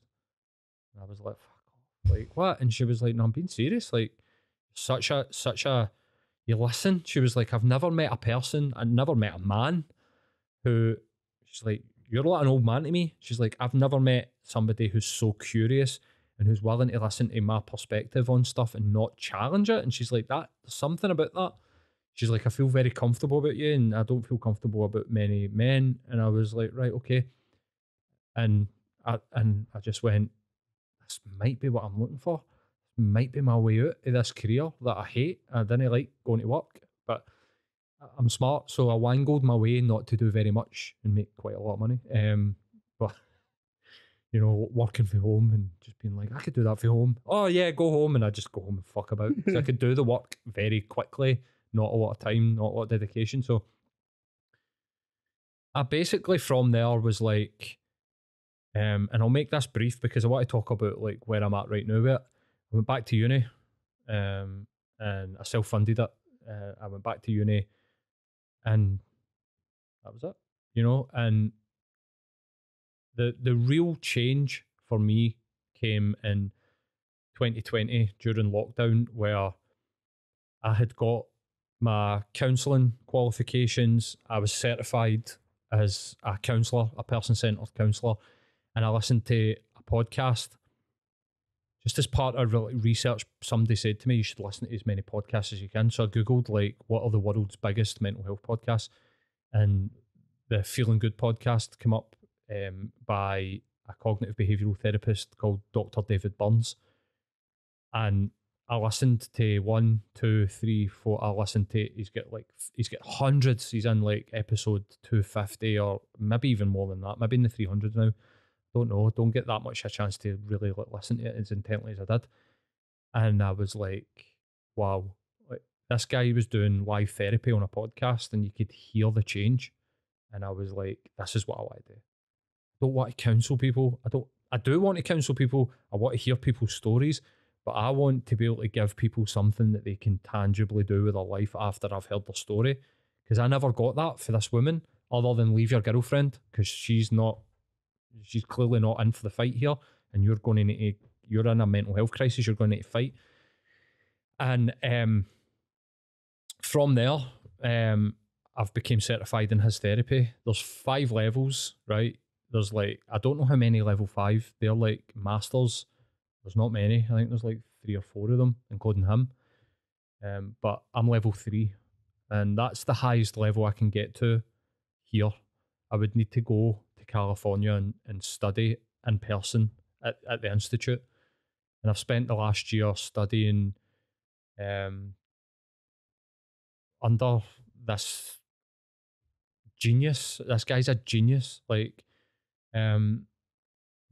practicing his therapy and just watching it change lives. And I read his book Feeling Great, and I self-therapied myself with it because I knew there's an element to therapy that is talking and getting to know people and gaining trust. I've got my own trust. I trust myself at this point. And I just sat down and I did the exercises in the book, mate, and it was like light bulb after light bulb was just going off in my head of like, wow, what the fuck? The biggest moment I remember was like, I remember listening to him on one of his podcasts, and it was like he was fucking speaking to me. He was like, one of the biggest things that people can't deal with is failure. And I was like, in my head, like, oh, fucking knows me. And he was like, here's my philosophy. It's like, fail as fast as you can. And I was like, I can't do that. I was just like listening to this voice and going, I'm scared of even hearing that. He was like, fail as fast as you can. And I was like, right, well, I don't know. And he was like, through this podcast at the end of it, he went, here's the best technique that I can give somebody for people that are saying, I can't fail. Like, there's a thing called the acceptance paradox. And I was like, okay, I'm interested in this. What's this? And he was like, it's a paradox because you accept everything about yourself that you don't like. And all of the failures in your life, you accept it. And you just, that's it. And I was like, right, how did I do that? And I can remember standing in Kelvin Grove Park and going, failing to become a rock star, I accept that. And there was like a gut, something in my gut just went away. And I was like, I have freed myself of something here. And I was just like, the relationship that I was in for 10 years, I accept that I failed in that relationship. Just all went away. All the shame, all the anxiety, everything that I felt about myself. Just every beating that I gave out to somebody when I was young, I accept that. Every kicking that I took, which were many because I'm not a good fighter, right? I accept it. All that they are lessons that get me to here. And I accept them because without them, I wouldn't be the person that I am. And it was like a fucking weight just went, and I was doing it for myself. I was saying it to myself. And it was like instantaneous emotional change. And I was just like, I need to give this to other people, man. And I'm still on that journey because I can't do it like David does, right? He's been doing therapy since the 60s. He gets people to get to these points within 2-3 hours of speaking to him. He's a genius, man. He's a fucking genius. And anybody that's out there that's like, I'm looking for something really fucking good, self-help, feeling great. It's not gonna You're not going to end up a fucking billionaire by listening to it. But I'll tell you one thing that you will get: inner peace. Because he's just, there's something about the work that he's done. I think he's tried and failed so many times that he just knows the keys to the door. Whatever the door is, he's just like, this is what you should do with how to unlock that in somebody. And mate, I can't even tell you like how much that's changed my life, and he doesn't even know that. So, You know what I mean? I spoke to him like twice in my for like, and he's so in demand. But he lays out the principles of like what is actually going on, and here's the harsh truth of it, right? No matter what happens in your life, what causes human suffering are the thoughts that go through your mind, and that's it. The only difference between me and somebody else is how I think about stuff, and that's it. But they can change that because you can change the way that you think. So if you can change the way that you think, you can change the way that you feel. And that has just been proven to me time and time and time and time and time again. Because my band had failed, I was calling myself a loser in my head. I lost. I didn't succeed. And I took all of that responsibility. That was me. It was a personal failure of me. That the music didn't suit the time, that I had 4 other guys running about me that could have done something different as well as me. But once I stopped calling myself a loser for that failure in my life and actually just went, I accept it. I've got no other choice but to accept this because it's been and gone, and I don't have a time machine to go back and change it. That's impossible. So all that I can really do is accept that I failed, because that is true, with a perspective, but also what am I going to do differently if I'm ever in this, like, if I'm going to do something with my life, because that's what I was really trying to do something good with my life. What do I do differently? Let's look back and go, what were the actual mistakes that I made? Let's not go, you failed, and go, you made mistakes. What were the mistakes? And I'd never done that. I'd always ran away from it. I don't want to know. Close that shit out. It's too hard for me to think about. When I finally accepted it, here's the other great thing about acceptance. Don't make it an excuse to do nothing, right? David's got this thing where he goes, there is one thing that I won't accept, and it's only one thing: doing nothing. He's like, that is hell. doing nothing is doing something. What do you mean by that? Doing nothing is actively making a choice. Yeah, it's the choice of nihilism, or you're giving up. You've gave up on yourself. Yeah, I get that. It is doing something. It's a choice. So that's the one thing. That's the only thing that he's like, when I have a client or a pupil or a student, he's like, the only thing that I will not accept is that they do nothing with their life, because it's hell. That is hell on earth. And I agree with that, mate. When I was working at Virgin and I was making money, I felt like I was doing nothing. Even though I was doing something, I felt like I was doing nothing. It was like nothing to me. It didn't mean anything to me. So that, I love that. But when you accept the mistakes that you've made, you can fix that. If you berate yourself for the mistakes, there's no fixing that. You're just going to call yourself names and make the same mistakes over and over and over and over and over again. If you can actually just go, do you know what? It wasn't that I lost. It was that I made. There was a flaw in what I did. What did I do? How am I going to do it differently the next time? But see, try to convince people to do that. That's a fucker. That's a fucker. Because when you give yourself acceptance, what can follow is a period of plateau. Yeah. But you need that plateau so that you know where you're going in life is actually where you want to go, rather than just letting the momentum just carry you away through your life. Given your story is like the embodiment of that brought to life, Where are you? Where are you now?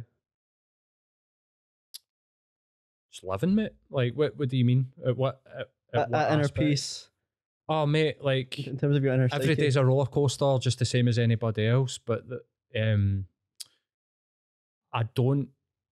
So I don't have fight or flight. I don't live in fight or flight. I choose the stress, right? Like, so this studio, I choose the stress. So if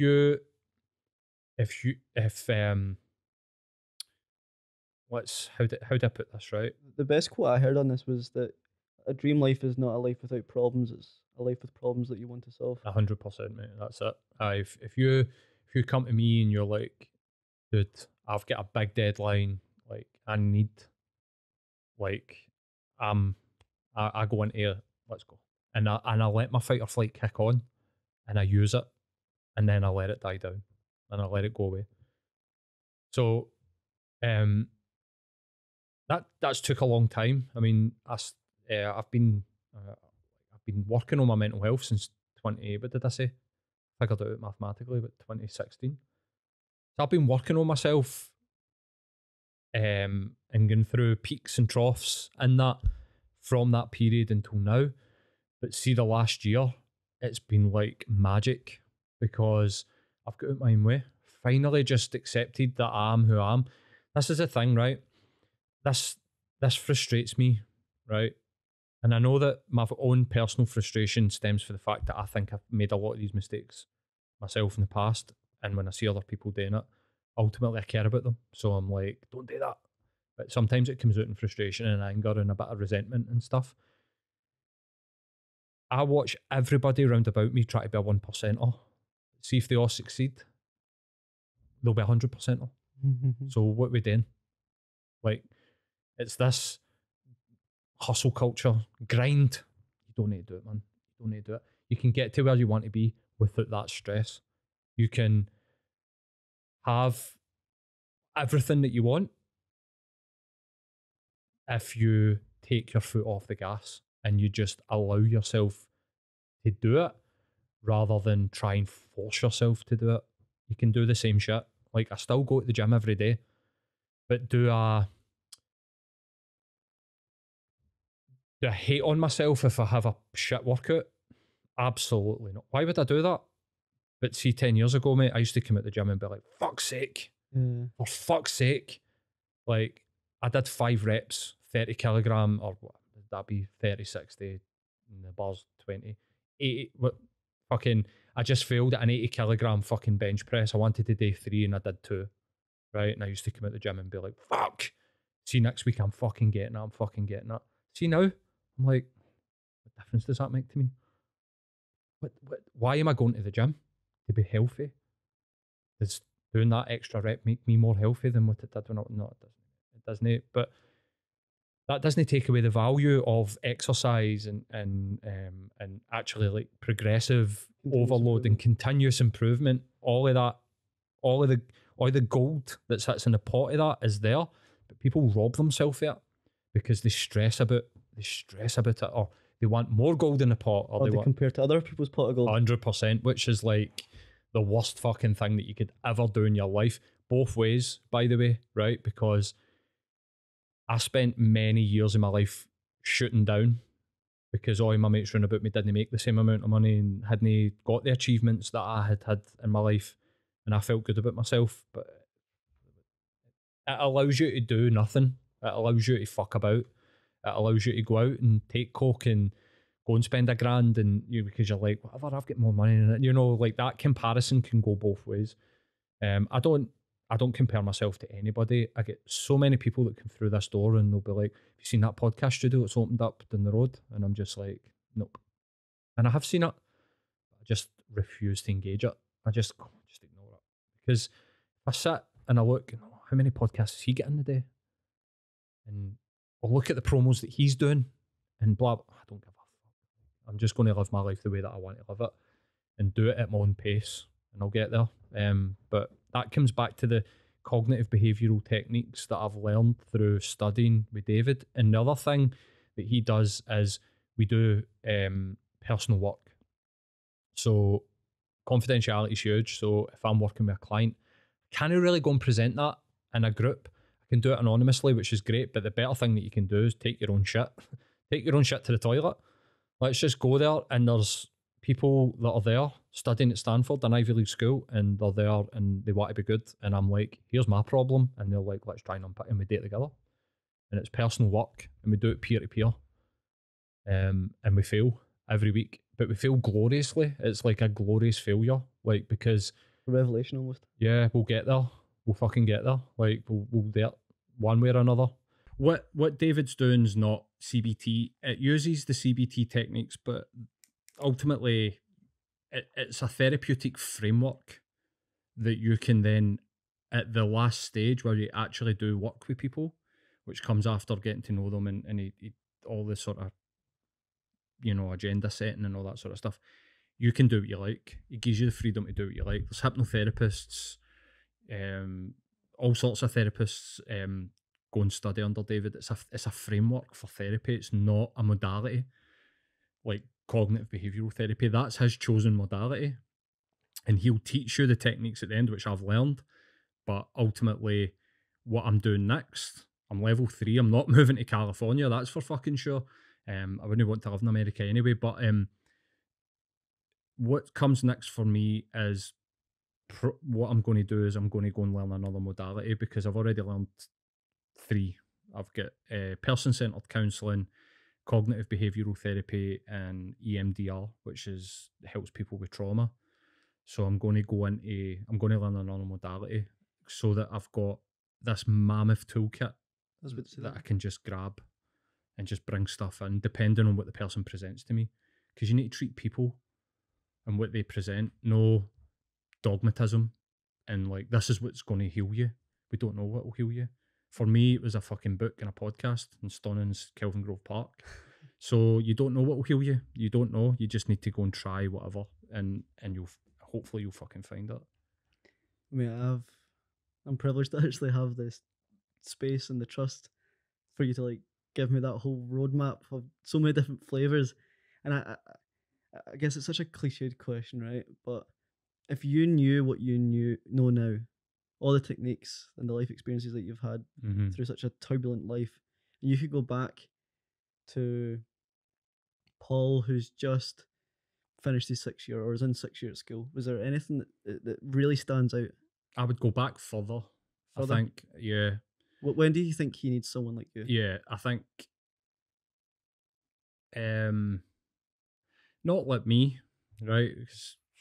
But compassion, empathy, and maybe like a bit of guidance. I would say probably sort of like that sort of teenage, sort of 12, 13. And I'll tell you what I would say to him. I'd just be like, everything will work out. You don't need to worry. That would be it, really. I'd just put a hand on his shoulder and just be like, don't worry about it, man. See all the rejection and all the stuff that you don't get, you know, like being a fat kid and like feeling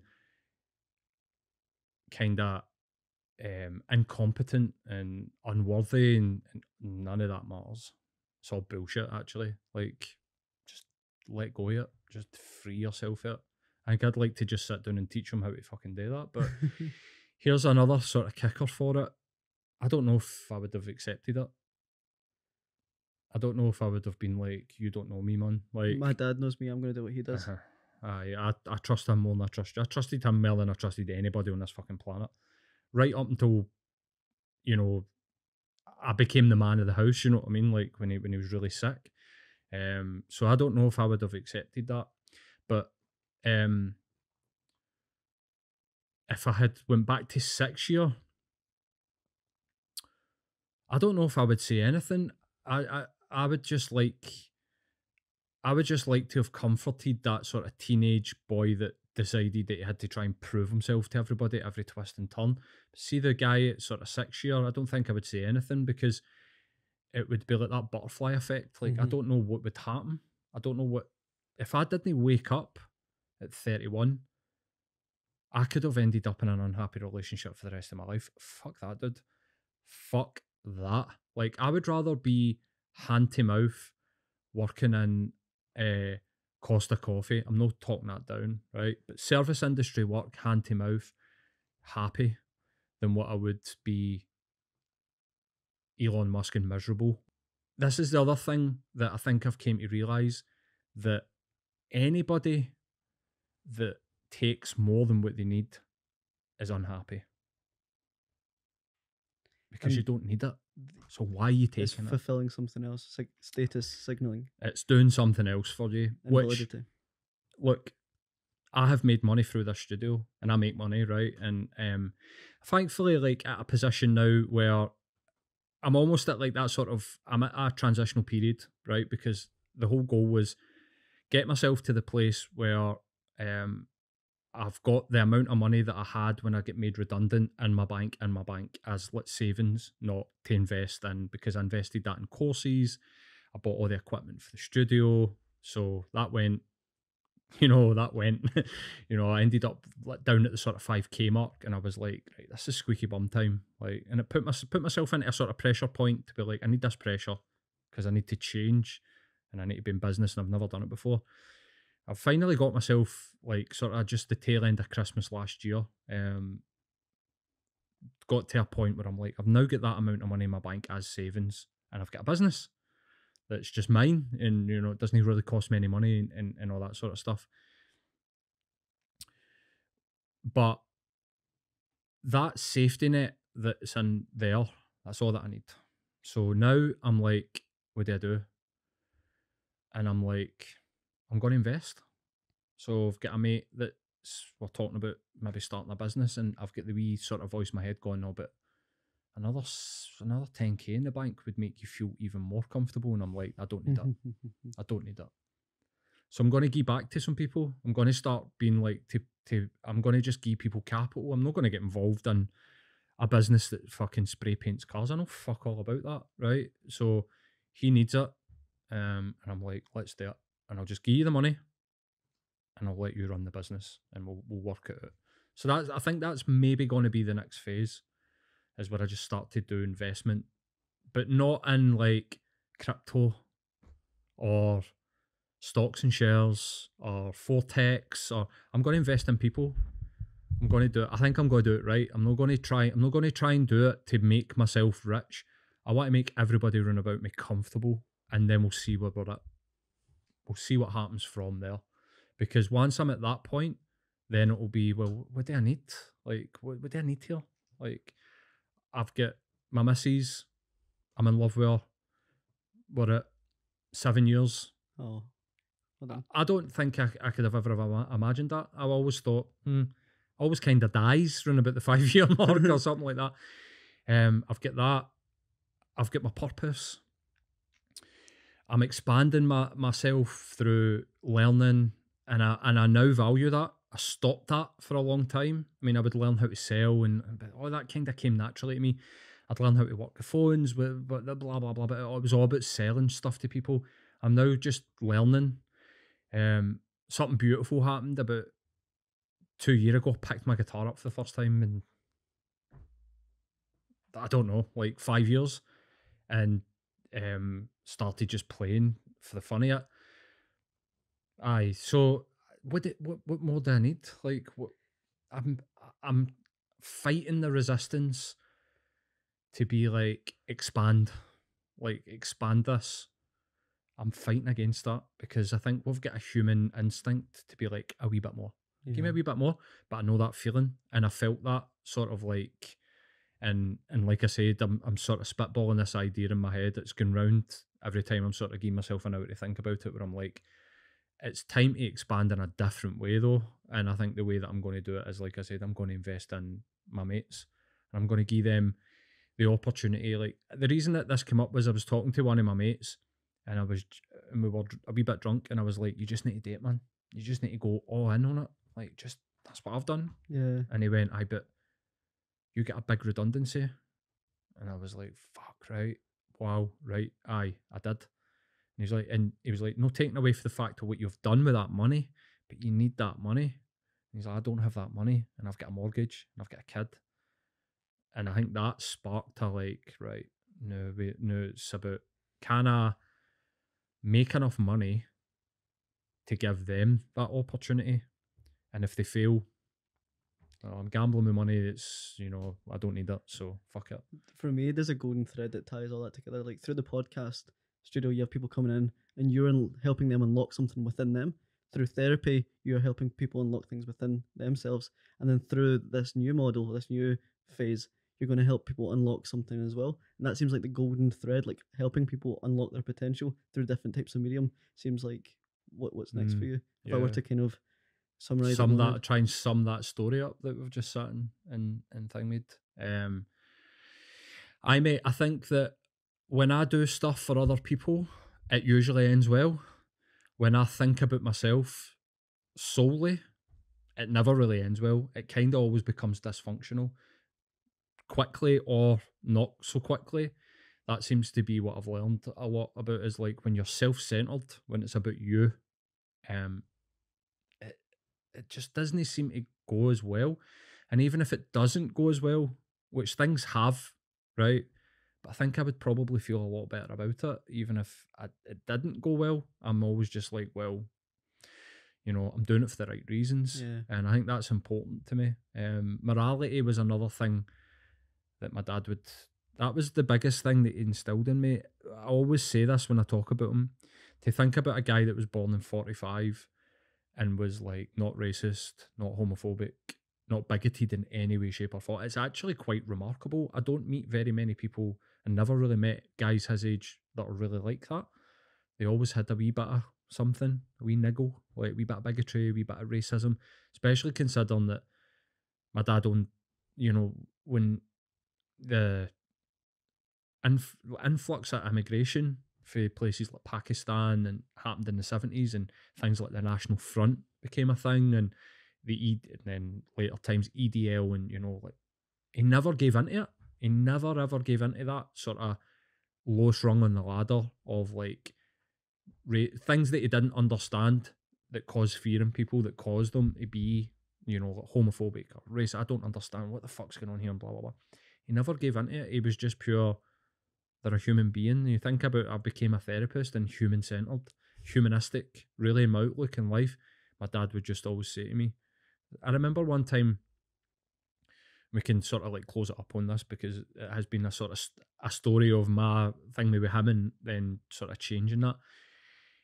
And I don't mean this to be triggering, by the way, a trigger warning. I'm going to be a bit racist here. I'm not going to say any sort of like language, like I'm not going to say the N-word or anything like that. But my dad had a disagreement with a guy that owned the shop at the end of the street because he was parking his car on the curb, and he was just like, "Can I fucking park?" right, and just like being a fucking, just getting him it, like, fucking get your motor off the curb. And we went to the bus stop, and I think I must have been about 8 or 9 year old, and I went, "Aye, well, he lives in a tree anyway." And my dad was just like, "Don't you fucking dare say that." And I was just like, well, but I'd heard that. I'd heard that for like my uncles and like guys at school about people that were black and brown and Indian and whatever. And he said to me, and this is just stuck with me in my mind, where he just went, "That's a human being." And I was just like, right. And he went, "And your grandpa came here as an Irish immigrant and get called a dog and get spat on in the street."